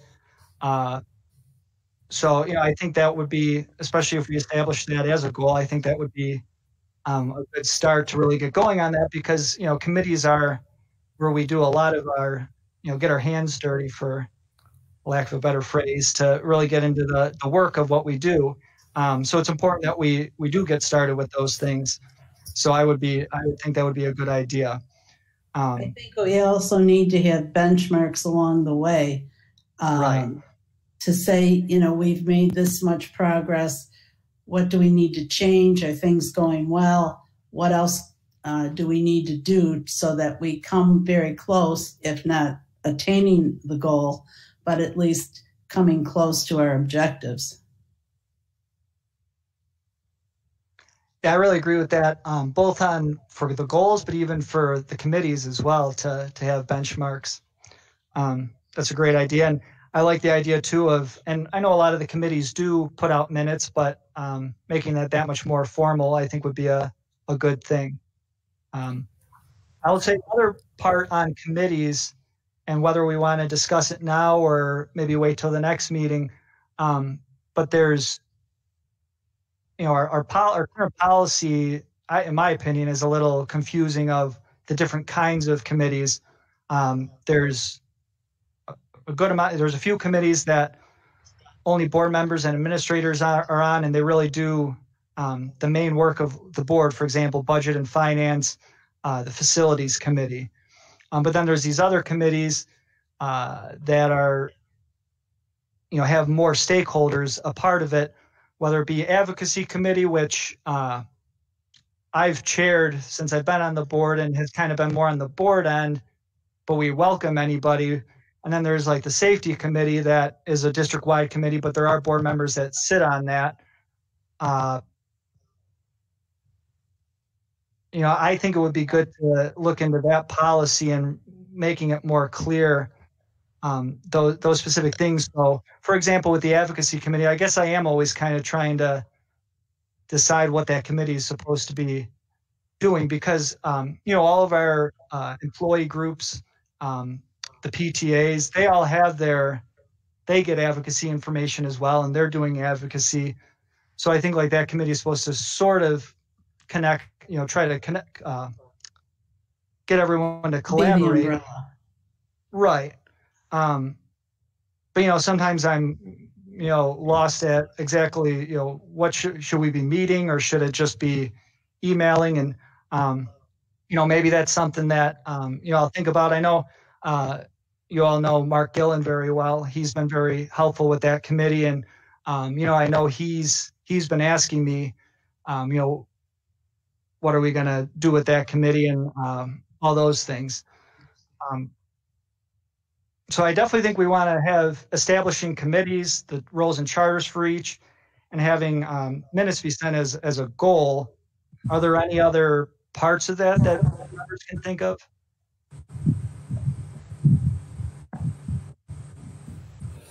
Hey, Davis, I'm totally in favor of for the committees to have a charter or a purpose, or at least a high-level guideline as to what they do. If it's okay, I'm going to vary just for a couple of minutes. I had sent out a note last night because I wasn't sure how we wanted to approach this. I sent it to Davis and John and Marianne as the leadership team. And what I mentioned was 4 specific items. And the first one was, Dan and I talked a lot about RFPs and said the district has been cited a couple of times because we haven't done a consistent job at putting out RFPs for professional services. And so one of the things I suggested is that we give that as a assignment this year, either to audit or to budget and finance, to look into, and my thought is something like this. We get a list from Will of all the active contracts for professional services. We look at how long ago they were awarded and if they were bid. We take that list and we say, probably look at that by oldest and most dollars to come back with a plan to work with. That would come back to the BOE and then to work with Will and Rich to say, hey, we need to do a better job at RFPs next year. So that's an assignment maybe for audit or finance.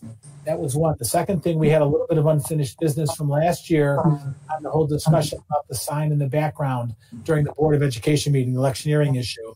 And so, I think what we decided after talking about that was that there was not a violation of any policy. We may want to modify one of our policies or have a new policy somewhere to address that. So that's an open issue. So where does that go? We don't have a policy committee. Is that something that, an individual board member, I'd be willing to do some research to bring back to the board? We want to form an ad hoc on that one. Another one was, I really feel personally that there's been a lot of talk about, and John, you've been advocating Davis about doing live streaming and recording for the long term. So my opinion at this point, we're going to be doing these virtual meetings for the next 3 to 6 months and maybe forever. So we probably should start looking at what our options are to do that. There's some cheap options in the short run, and we're experimenting with headsets tonight. Or do we look at the actual boardroom and say, what would it really cost to modify the boardroom to, and I think that's $20,000, but we probably need to look into that. Where does that assignment go? Does it go to the district? Rich, do you take it as part of facilities and technology? Should it be a board goal? I'm not sure. And the fourth one was the whole mental health thing. And I've done a little work with a gentleman named Mark Robinson to potentially look at a new mental health collaborative last year. And we didn't get very far because right as Mr. Robinson presented a proposal, it was like the first week in March. And that's when COVID hit and the wheels fell off the train. But the proposal is still out there, and maybe it's even more so than now. But where does that go? Should that be a committee thing? Should that just be something between Mr. Robinson and Rich and whoever you want to do with it? But these were 4 things that I forwarded to say, what do you want to do with these issues, if anything? And maybe the answer is nothing. So I'm going to stop talking now. Can I jump in there? Why are we going to continue meeting virtually? Yeah, I guess I was, when you said that, I was thinking to myself, I believe as of now still, tomorrow, the executive order that was extended that allows us to meet virtually will end. Although back in July, when I think it was supposed to expire 5 to 12. Yeah. Yeah. Right. The day it was supposed to expire, and we're supposed to have a board meeting that day too, he extended it. So obviously if that gets not extended, then we would be required to meet in public. Board members do have the option under pre-COVID law to meet virtually if they have the if they can show their face, but also technically you have to advertise where you're going to be as a open meeting place. And unfortunately, that's just how the law is. And I believe that unless maybe he could extend it partially and not the whole thing, but if the whole thing is not extended, then we would also have the public would have to be permitted to be here. I think we would be restricted by social distancing. I think the current one is up to 50. I'm not sure exactly. So we would still be limited by that. But I think it's possible that it gets extended. Although I'm not sure. Will it be 6 months? I'm not sure. So I'm under the understanding we're pushing to have, it just seems odd that we're pushing to bring these children back in schools and have teachers and faculty there. And yet as a board, we cannot meet in person where we should be. It seems too full to me because, and I get it. Don't get me wrong. My children need to go to school. They really do. All children do. Exactly. But I think if we're going to be asking children and teachers to come in to go to work as a board, I think we should make the commitment to try to meet in person to show in good faith that what we're trying to do. Right. Well, I would totally, I'm sorry. I would totally agree. And I guess, and Marianne and Marty, I don't want to put you on the spot, but I apologize up front. But so if this thing expires and we're supposed to meet again in person, are you guys going to come into the board meetings? Are you okay coming back physically, or are we going to have board members, just like some teachers, ask for accommodations? That's why we would do virtual. Well, if we're going to do social distancing and wear our masks and are 6 feet apart in the boardroom and the executive order is lifted, I will come in person. Okay. I don't know about the rest of my fellow board members, but I've heard many positive comments about families being able to watch our board meeting from their home. So even if we do go back, I agree, Pat, I do think we need to look at a way, I've seen the numbers have been up to give people an option, whether they're small children and they can't come to the board meeting but would like to be involved or at least see it after the fact, to have that option, especially since so many now have experienced it under this COVID scenario. My only concern with that is what is the cost? We don't know if we're going to get a cut in state aid, and we have to preserve program over everything and health and safety. So I think, not that I like to do things cheaply, but if we're going to pursue this avenue, I think we have to be very concerned about the cost to the taxpayers of doing this. Yeah, that's a very good point. And on that point, if you notice, I'm wearing earmuffs or whatever you call these, and the microphone, and Pat's doing the same. Linda, you can't see, but she's doing the same. So we're kind of testing that out as possibly a cheaper option to where we all would use our Google Meets. But there's still more things we would have to work out with that. I know Linda at least mentioned if it were being open to the public for privilege of the floor or anybody else speaking, we would have to make sure they have a microphone somehow. But I definitely agree with you that we should try to look for. I think we should try to look for it, but if it's a cost of losing a program for these children or the cost of not bringing another teacher back or replacing a teacher, I would say throw that cost out because, what we have last year? 17 teachers retired and we brought back 8.8. I think it was, correct? I would rather see that cost go back to more faculty and put back into our program. I totally agree with you. Yeah. And my point, Dan, really is we don't know what the cost is. So I'm just saying we probably should look into it and find out what the options are. We may look at the options and go immediately, hey, the cheapest option is $20,000. Forget it, right? I don't know. I just don't have the options. Yeah. It might be $1,000. You don't know. Correct. Put it out for a bid, and right. But I think at the expense of the children, we need to put more money into programs and more teachers and stuff along with that for these kids' futures. So agreed. The boardroom can stay the way it is, really. Yeah. As a board goal, exploring that as an option and coming up and necessarily not determining what the answer is, but finalizing an answer, that's a very measurable board goal that I think is definitely worthwhile. And it has a timeline to it, and it has those pieces. And one thing I would suggest is if all members have, some may like the ideas just based off of what you've said on there. Some may not, other ones you may want to do. I would suggest providing those to Davis, and that the leadership team of the board can then take those and try to create a format that can then be shared with all of you to really hone in, what the specifics might be and what the schedule could be, so that it's difficult to have 7 members figure all those pieces out at the same time. So if you can highlight the 4 or 5 things you really want to highlight and any particulars, that may help the process go a little more smoothly, and have your officers being in charge of combining those pieces into a discussion item for the board to have at the next board meeting. Yeah, and Rich, just specifically on that one, I mean, what I volunteered to do, and like it or hate me, but I said I would be happy to put together a straw man RFI to say, here's a request for information, here's a list of things that I'm thinking. That gets floated out to all the board members. They then input to it, because it's always easier to start from something than to start from a blank sheet of paper. And then we could float the RFI, and then we go into exactly what you're talking about. I think that would be a good start if you could do that RFI thing, and maybe send it to me or send it out to the board. Right. I guess maybe we shouldn't do where we're all building on the same document. I'm just trying to think about trying to avoid open meetings law violations, but maybe I'm wrong on that.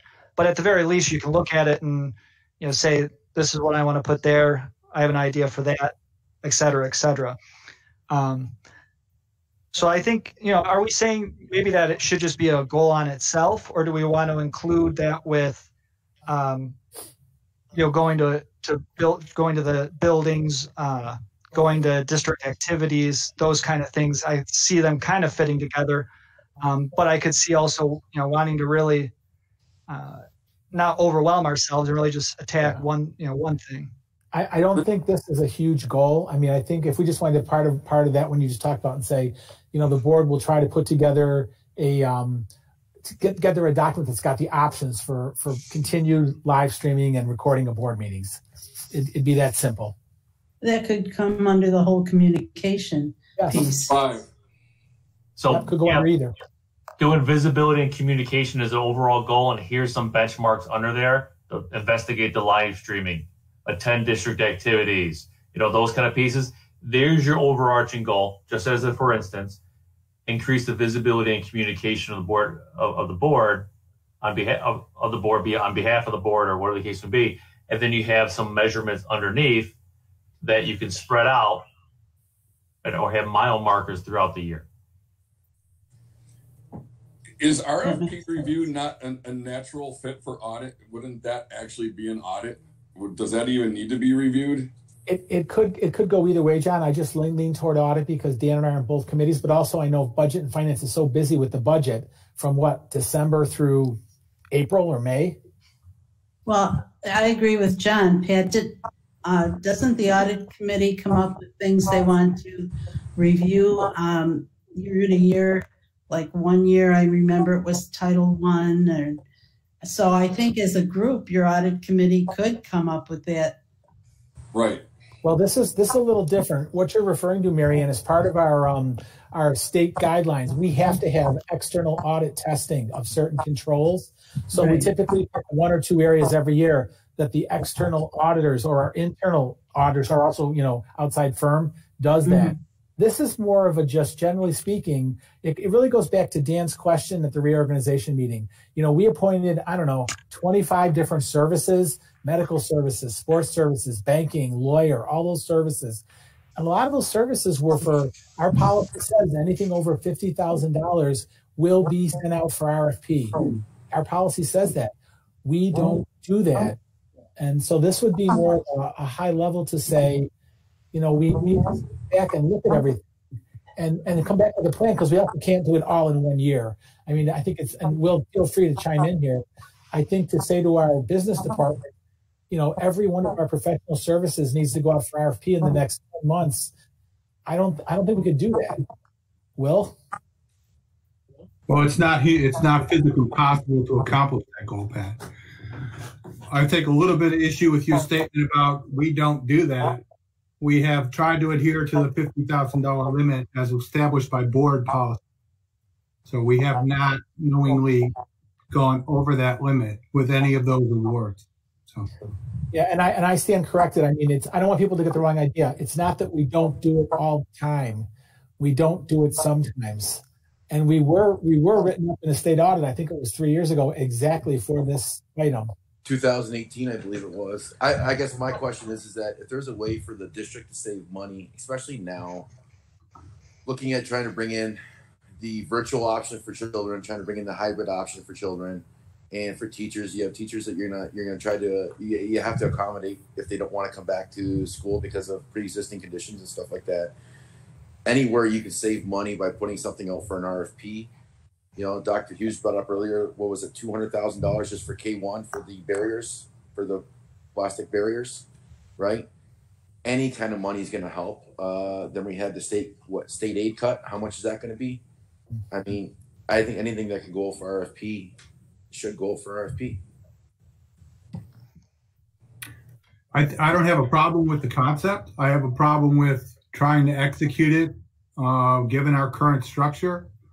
And I have a problem with the board policy is there for a reason. And if the board chooses to lower the threshold, that's a board decision. But for the last 2 years, we've been adhering to that board designated threshold. Yeah, that's how I understood it from the reorg meeting is we follow our policy and we follow the law. It's our policy and our law. We don't always have to go with the lowest bidder necessarily. And part of that is because there's other factors than, how can you not go with the lowest bidder? I mean, as long as you're getting a comparable bid and it's for apples to apples and not apples to bananas. Well, that's what I guess that's where sometimes and maybe I'm wrong that we don't always go. Maybe we do always go with the lowest bidder. Yeah, but I guess to me, it's just like how many programs have we cut from these children? How many teachers have we cut in the last 17 years?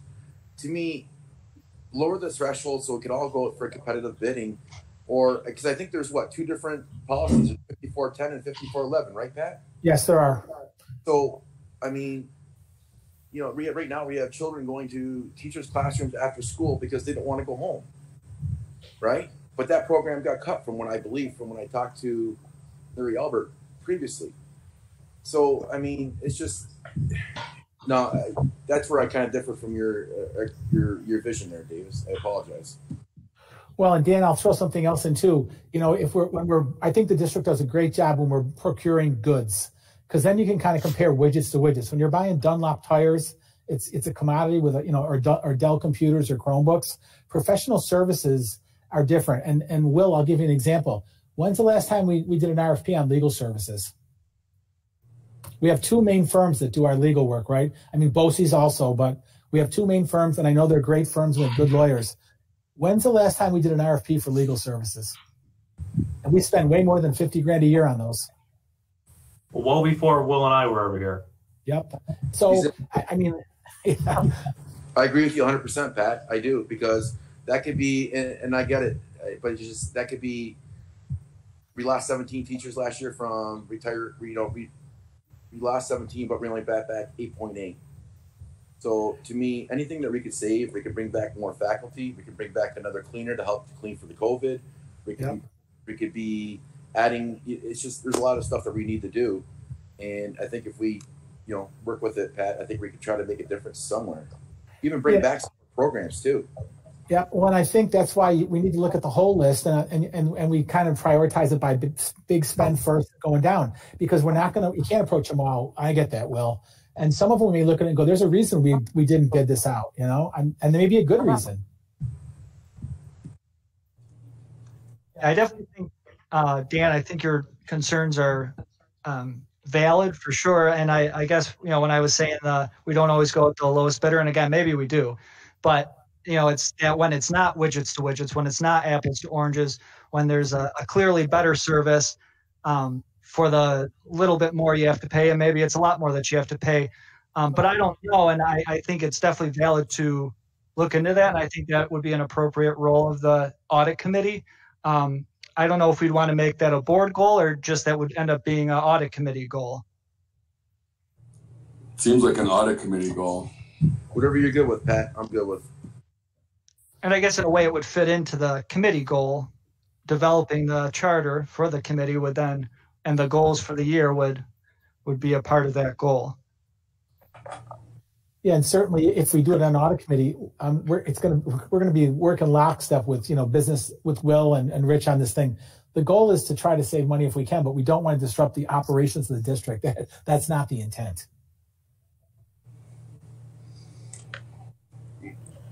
And then on the last one, Davis, the electioneering concerns, I do think that needs to be addressed. If we don't have a policy per se and there was nothing we could do about it, where do we put that one into it? Because I don't want elections turning into campaign ads at our board meetings. Again, on that one, first off, I'll say I think, it wouldn't really be a goal on its own, but maybe a part of, we want to learn how we can, we have the BOCES service that provides a lot of recommendations on policy to us, but there might be things like this that we want to do without their recommendation, and we would, of course, get their advice on it. But I think maybe we, in that goal, list off some of the policies we want to address, such as meeting agendas as well would be one. But on the specific, if we want to talk about that specific policy, perhaps the policy isn't absolutely clear about channels of communication versus being physically in a district building. But in terms of what can we do about it, I don't think we could legally have a policy that allows us to do anything other than what we can already do, and that's individually state our opinions about a board member's actions or seeking removal or having the commissioner seek removal, which is extremely, extremely hard to do. And, something like that I don't think would be not only worth the time, but I don't think we would succeed.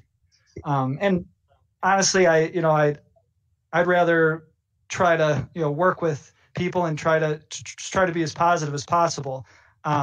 But if you guys have those concerns, I would say adding that as a policy we want to look into would make sense.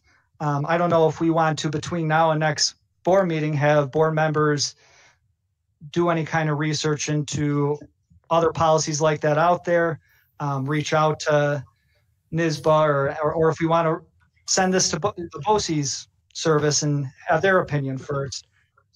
What did the attorney say about the electioneering process when that happened with the sign? I maybe could pull it up, but it was pretty plain that you can't use channels of communication, and so the board members shouldn't do that.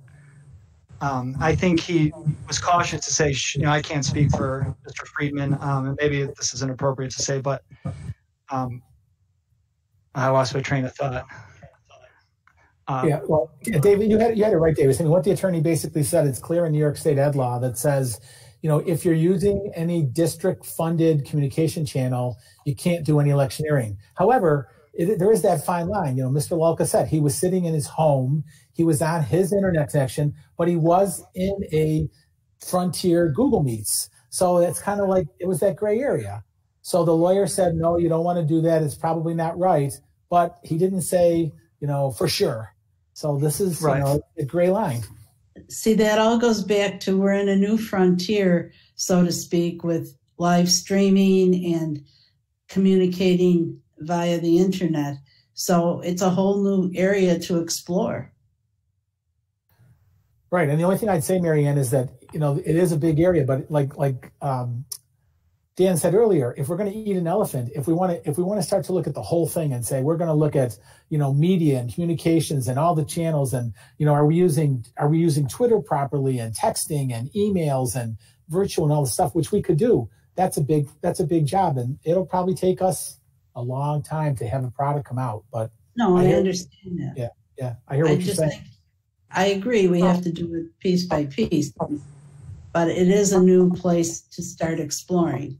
We don't have any current policies that address these specific kinds of things that are virtual. You are correct. Yes. Yeah, I agree with Mary Ann there too, and Pat. I think going forward, I think we need to look at like our social media policies and our virtual meeting policies as well. While I'm not too familiar with what happened with the sign in this electioneering thing, to me, but it would sound like there's probably a million other places where someone could have sat where you didn't see a sign. You know, so I don't know. So I think perhaps there's a few different, maybe it's not specific to the electioneering policy, but policies regarding technology and social media, looking at, it'd probably be hard to look at every single policy we have and see if that general idea would apply to it and if we want to change it. But maybe board members, can try to brainstorm ones that, in addition to this electioneering one and a social media one, other ones that we would want to do, policies we want to really attack in the upcoming year.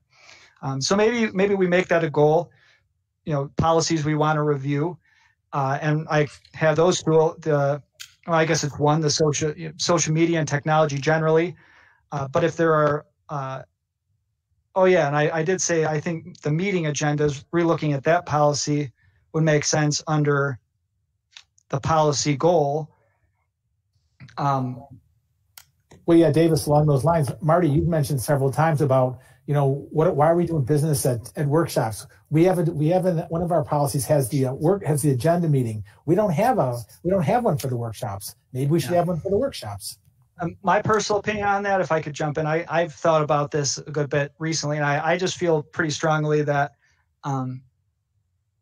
again, there's no policy on work sessions. There's nothing in the law about work sessions. Every meeting we have is technically a public business meeting. So go ahead, David. I just think that it might make sense to have every meeting be a business meeting, but we have a work session portion. And that goes to what Mr. Kilcoyne was saying about having a time where we can just bring up new ideas freely, just to really just very preliminary get that idea started. And then the next board meeting, maybe we really dig into it. And then the next meeting after that, we actually vote on it.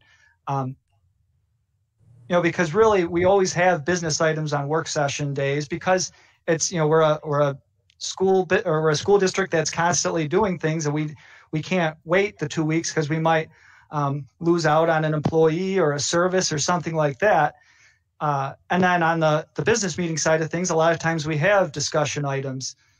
So that's just my thought. The only difference is we don't have privilege of the floor and the round table at work sessions versus we do at the business meeting. Yeah.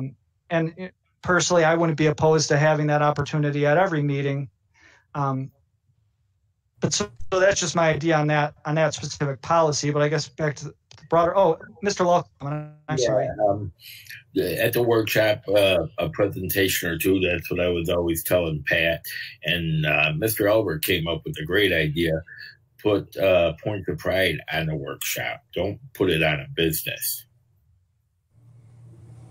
Yeah, well, I think especially if we were to keep them separate, maybe balancing them out a little bit more and being a little more consistent with what's on one day and what's on the other is, if we were to keep it that, I would definitely push for that as well on that point. So maybe,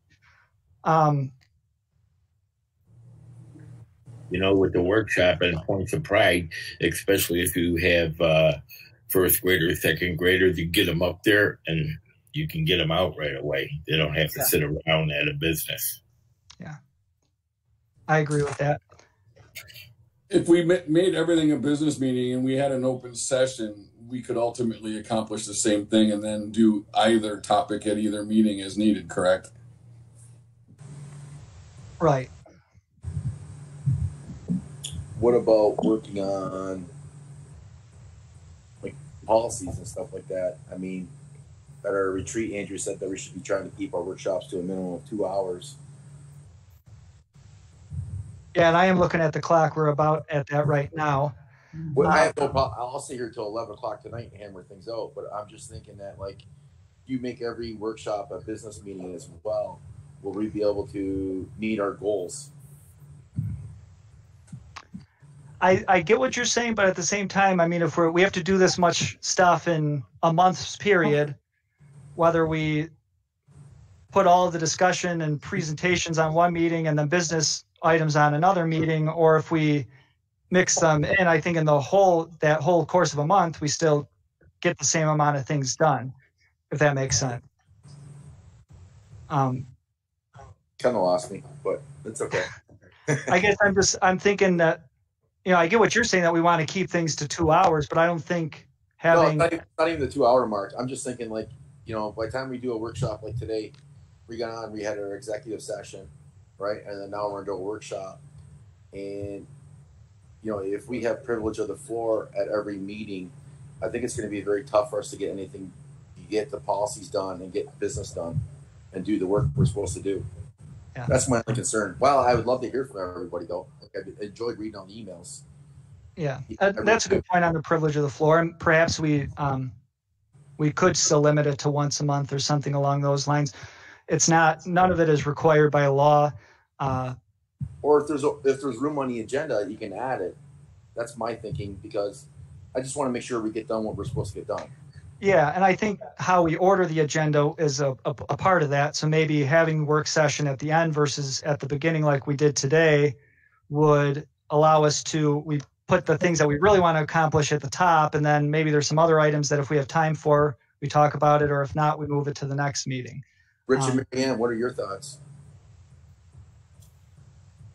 I'm sorry, were you asking me? Seeing what yours and Rich's thoughts were on that. I think Davis's last comment about swapping the ends of it is the business pieces, especially on a workshop. We don't put things on a business agenda unless it's mostly consent or any heavy discussion items. That will never happen.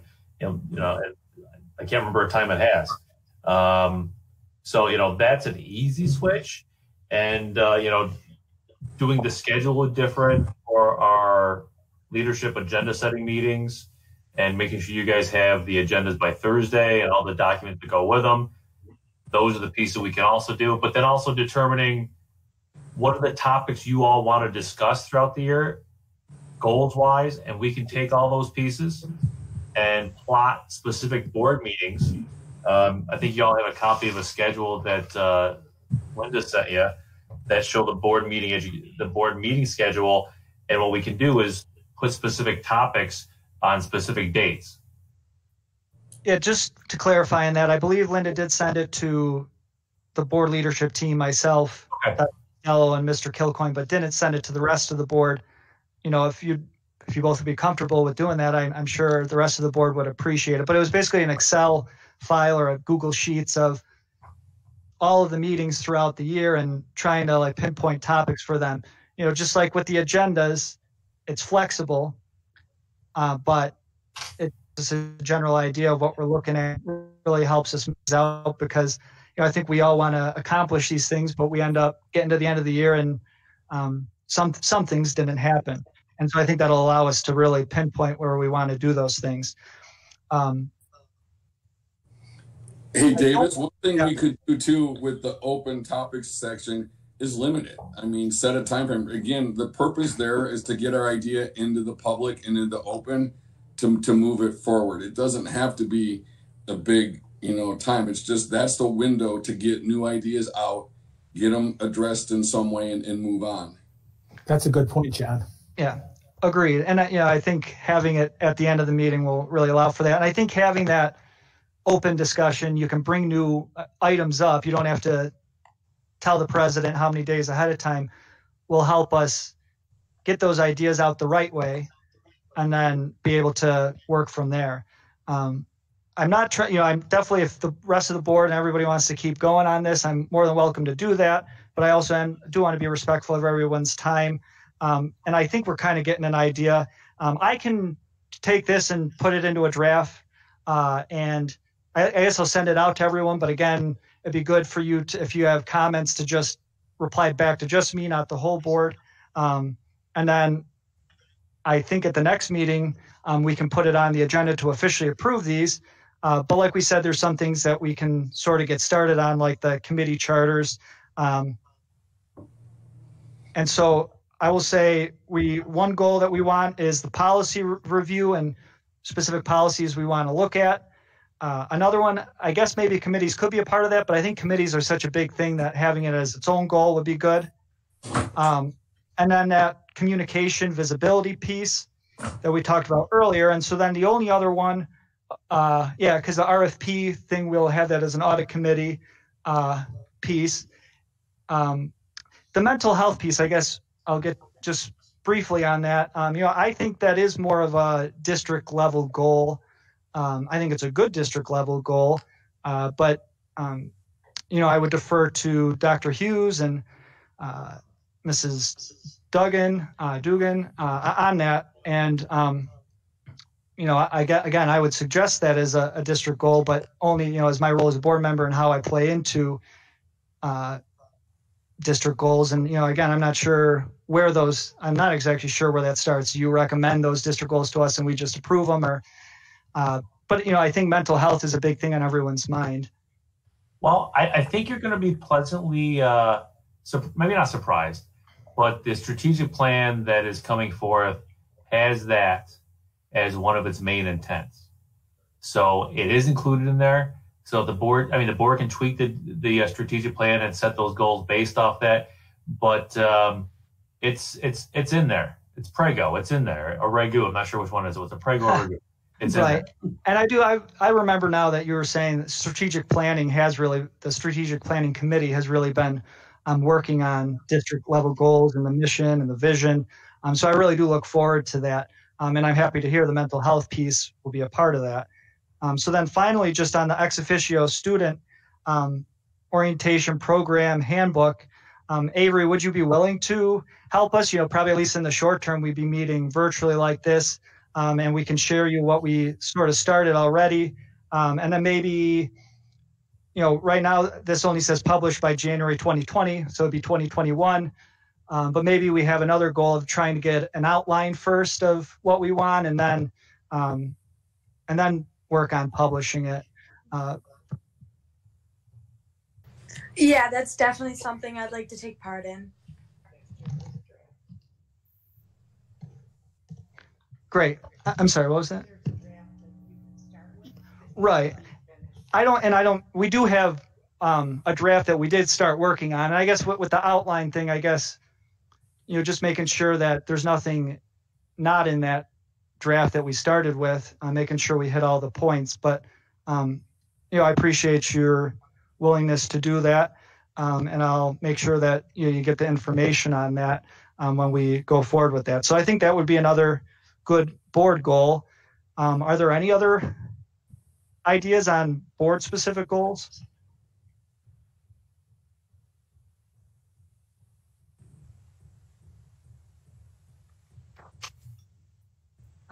Hearing none. Again, thank you everyone for their contributions, both to the reopening conversation and to this conversation. I thought this was really productive, and it was great how everyone contributed.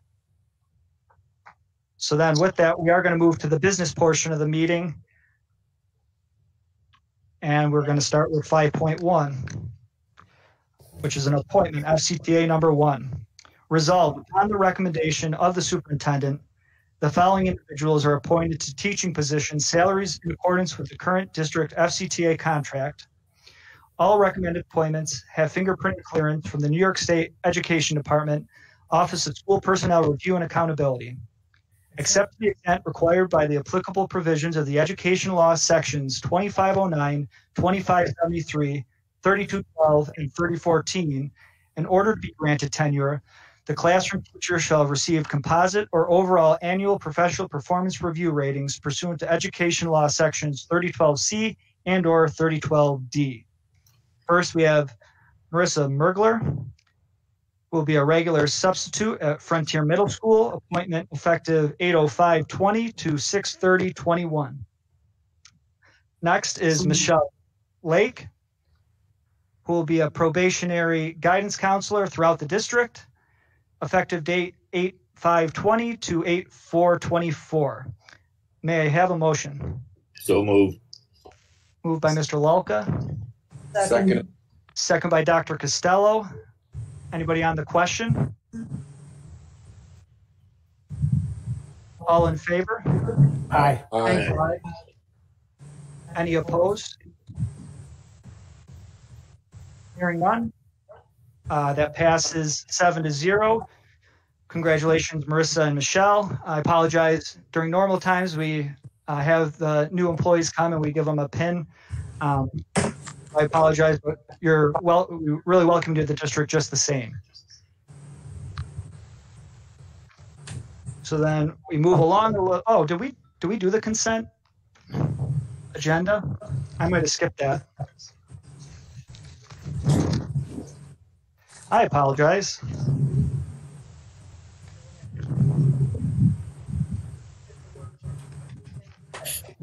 Or we could read all of them, but it would probably. I apologize for that, everyone. Just hanging tight there.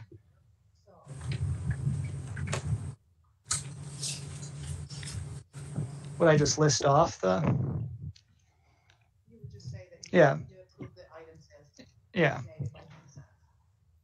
Resolved that the Board of Education approves all the items listed under consent. Is that sufficient? So moved. Moved by Mr. Kilcoyne. Second. Seconded by Mr. Lelka. On the question? All those in favor? Aye. Aye. Aye. Any opposed? Hearing none, the motion passes 7-0. Davis, just one note. My iPad from the school is not charging. I'm at 1%. If I lose you, I'll try to dial in. Okay, thank you for the warning.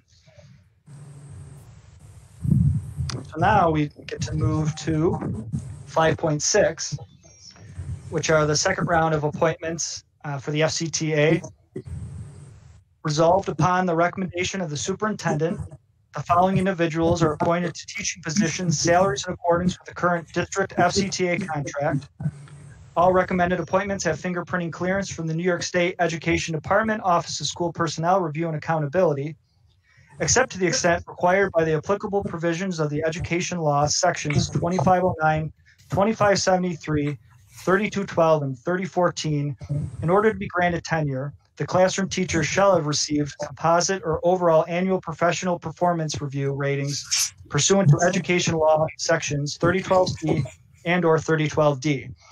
First, Elena Makiuba will be a probationary grade 5 teacher at Blaisdell, effective dates 8/05/20 to 8/04/2024.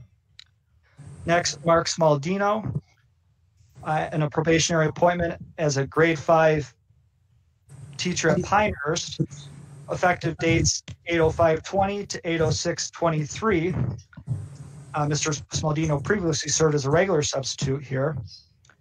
Next, Grace McMahon will be a grade 2 teacher at Blaisdell, as a regular substitute.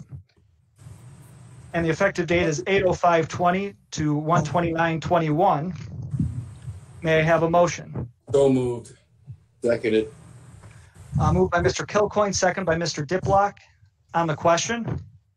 I just wanted to jump in and say I had the pleasure of sitting with our elementary principals, Mrs. Dugan and Mrs. Pinker yesterday, going through the final interviews for our elementary staff, and we are getting 3 wonderful individuals to step into our classroom. I know at least one of them is a former Falcon, so that's always cool too. Any other on the questions? All in favor? Aye. Aye. Any opposed? Hearing none, motion passes 7-0. Congratulations also to Elena, Mark, and Grace. All right, 6.1, position and job control behavioral specialist. Resolved upon the recommendation of the superintendent, the Board of Education creates 1 FTE behavioral specialist effective 8/05/2020. May I have a motion? So moved. Moved by Mr. Lelka. May I have a second?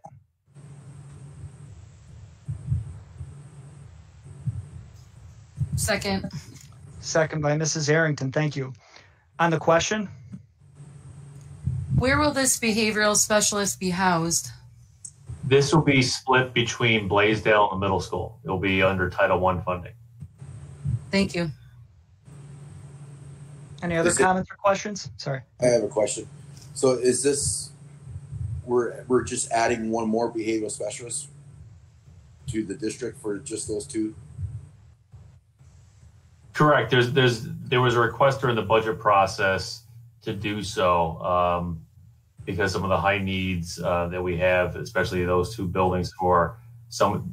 We debated with the social worker, behavioral specialist, guidance counselor, and the administrators thought a behavior specialist was the best way to go, and that'll come out of our Title I funding. Okay. That was already budgeted for, obviously, right? Yes. Cool. Any other comments or questions? Hearing none. All in favor? Aye. Aye. Any opposed? Hearing none, that passes 7-0. So now 6.2, retirement, FCEA W. Benson. Resolved upon the recommendation of the superintendent, the Board of Education accepts the resignation for retirement of Wendy L. Benson, senior clerk typist at FAC/Pupil Services, effective 10/17/20. May I have a motion? So moved. Second. Motion by Mr. Boyle, second by Dr. Costello. On the question? All in favor? Aye. Aye. Any opposed? Hearing none, that passes 7-0. Best wishes on your retirement, Wendy. Another retirement, 6.3, FCEA R. Carson. Resolved upon the recommendation of the superintendent, the Board of Education accepts the resignation for retirement of Roberta Carson, cleaner, Cloverbank, effective 7/25/20. May I have a motion? So moved. Moved by Mr. Lelka. Second. Second by Dr. Costello. On the question? All in favor? Aye. Aye. Any opposed? Hearing none, that passes 7-0. Best wishes on your retirement, Roberta. 6.4, retirement, FCEA C. Check. Resolved upon the recommendation of the superintendent, the Board of Education accepts the resignation for retirement of Cheryl Check, senior clerk typist, Blaisdell, effective 10/17/20. May I have a motion? So moved. Moved by Dr. Costello. Second. Second by Mrs. Arrington. On the question? All in favor? Aye. Aye. Aye. Aye. Any opposed? Hearing none, passes 7-0. Congratulations on your retirement, Cheryl. Best wishes.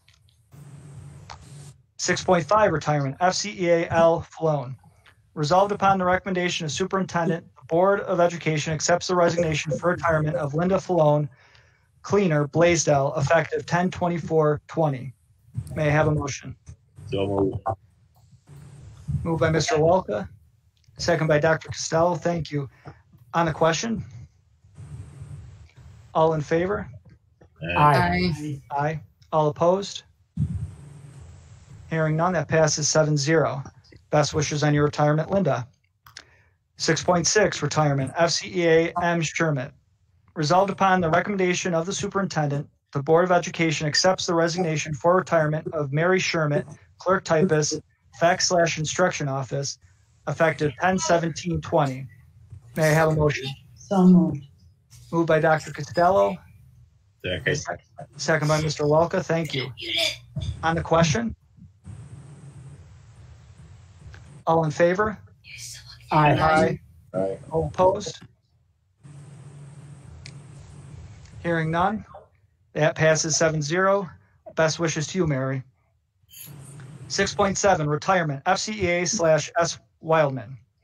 Resolved upon the recommendation of the superintendent, the Board of Education accepts the resignation for retirement of Susan Wildman, food service helper, Blaisdell, effective 9/1/20.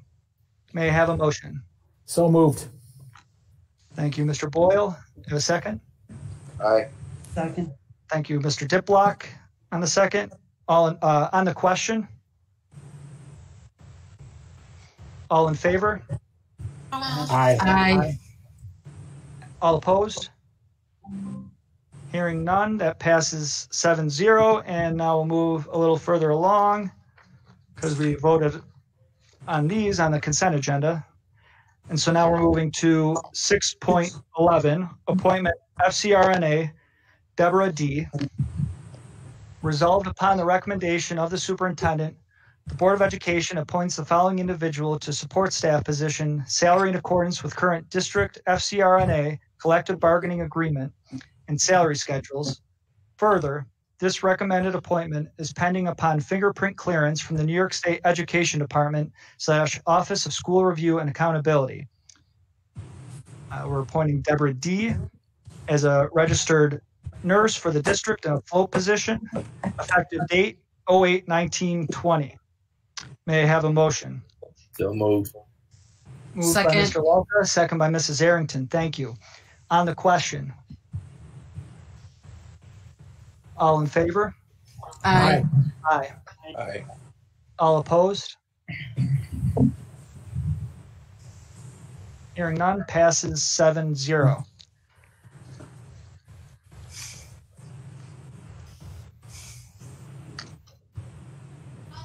So we move to 7.1, adoption of the district safety plan.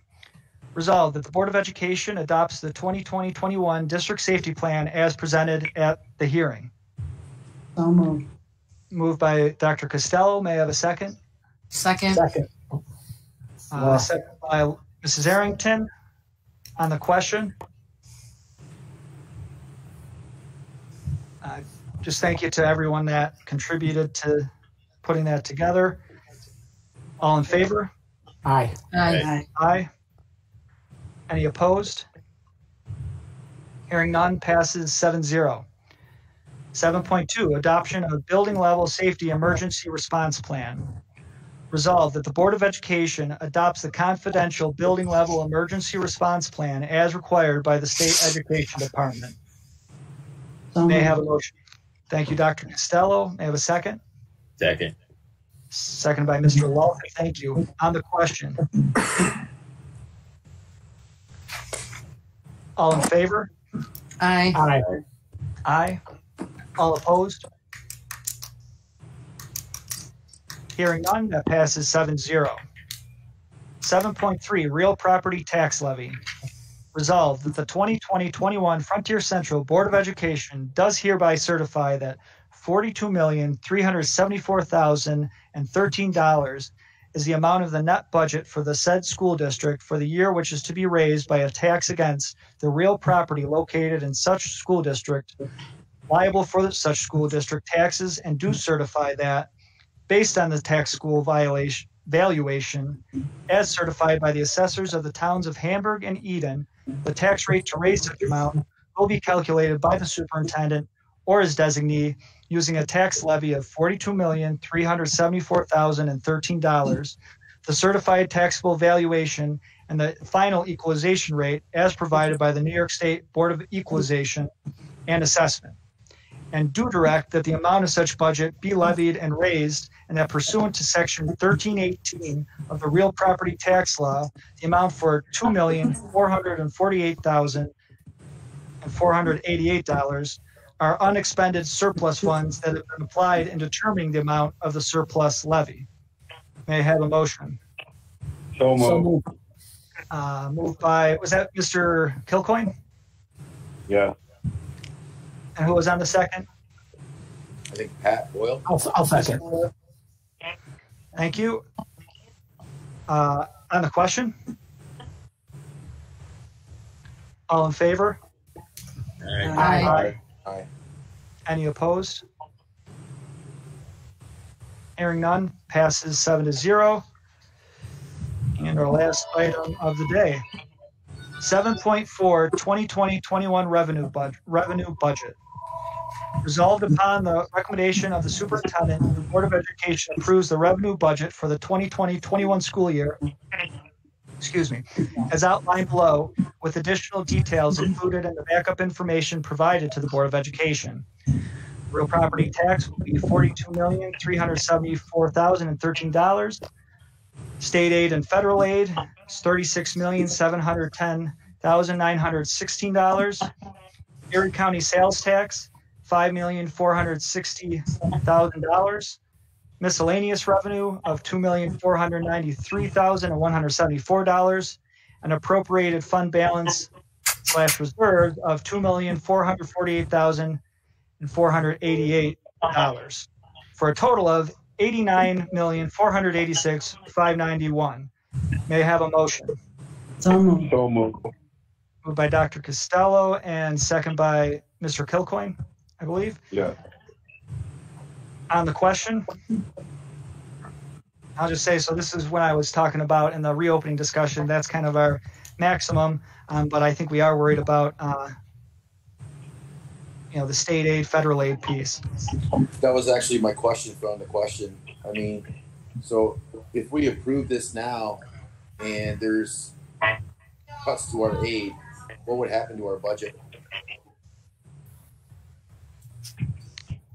We have surplus built into our budget in various categories. I'm sorry, I can't hear you. I don't know. Seems to be an echo. We have surpluses built into our budget in various categories.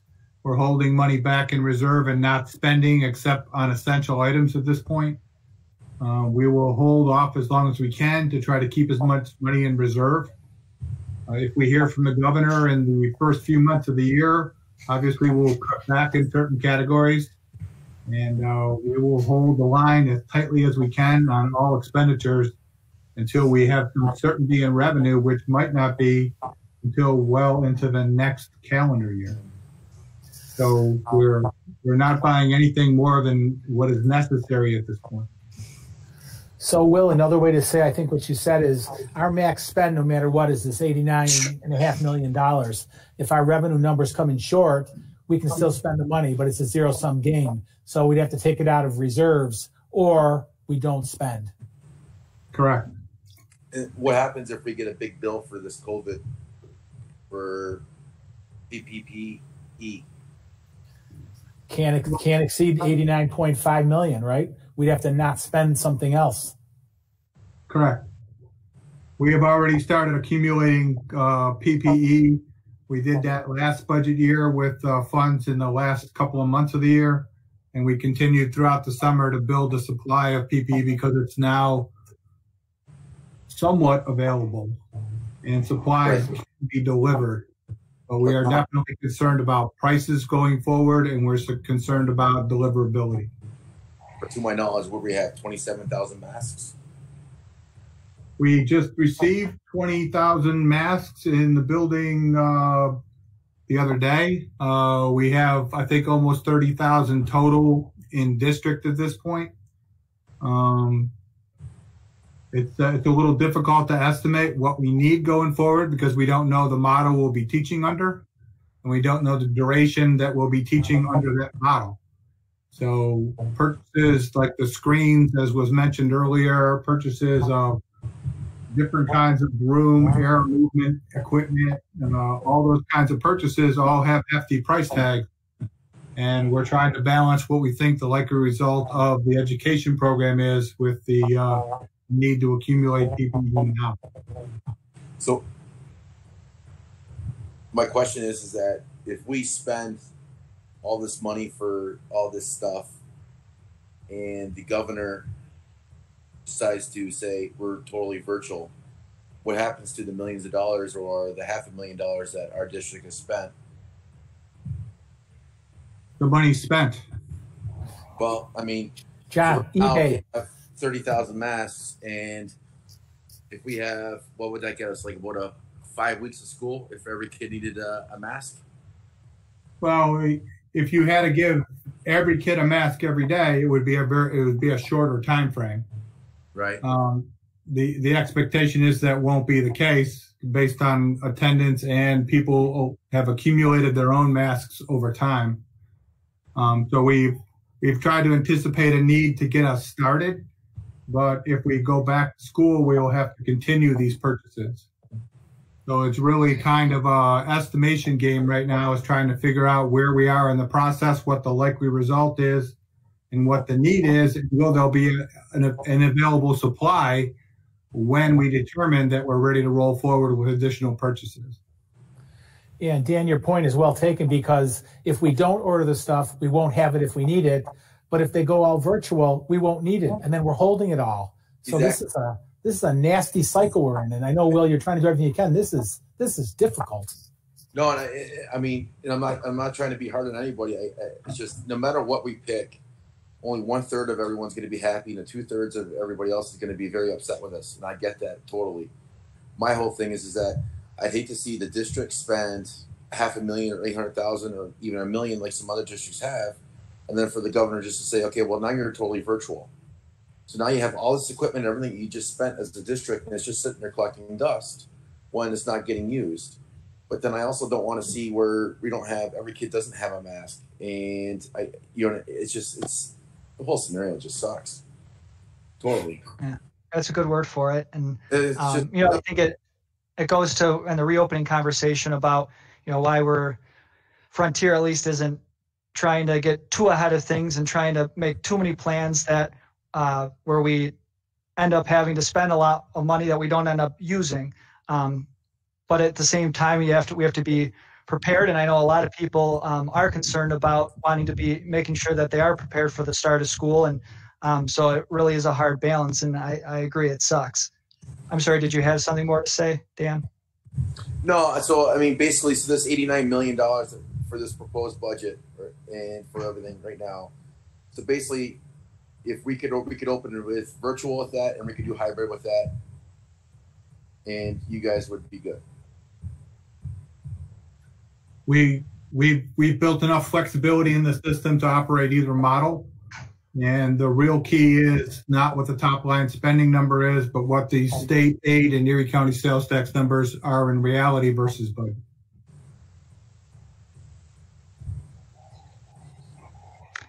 Any other comments or questions from the board? It was a good discussion, good questions for sure. All in favor? Aye. Aye. Aye. All opposed? Hearing none, that passes 7-0. And we move to it's 8.1, adjournment. Resolved that the Board of Education adjourns from its workshop meeting. May I have a motion? Aye. Moved by Mr. Diplock and seconded by Mr. Lalka. On the question, all in favor? Aye. Aye. All opposed? Hearing none. That passes 7-0, and we do conclude our workshop meeting. Thank you, everyone, for attending, and for everyone that watched at home. Have a good night, everyone. Good night. Have a good night. Thanks. Good night. Right.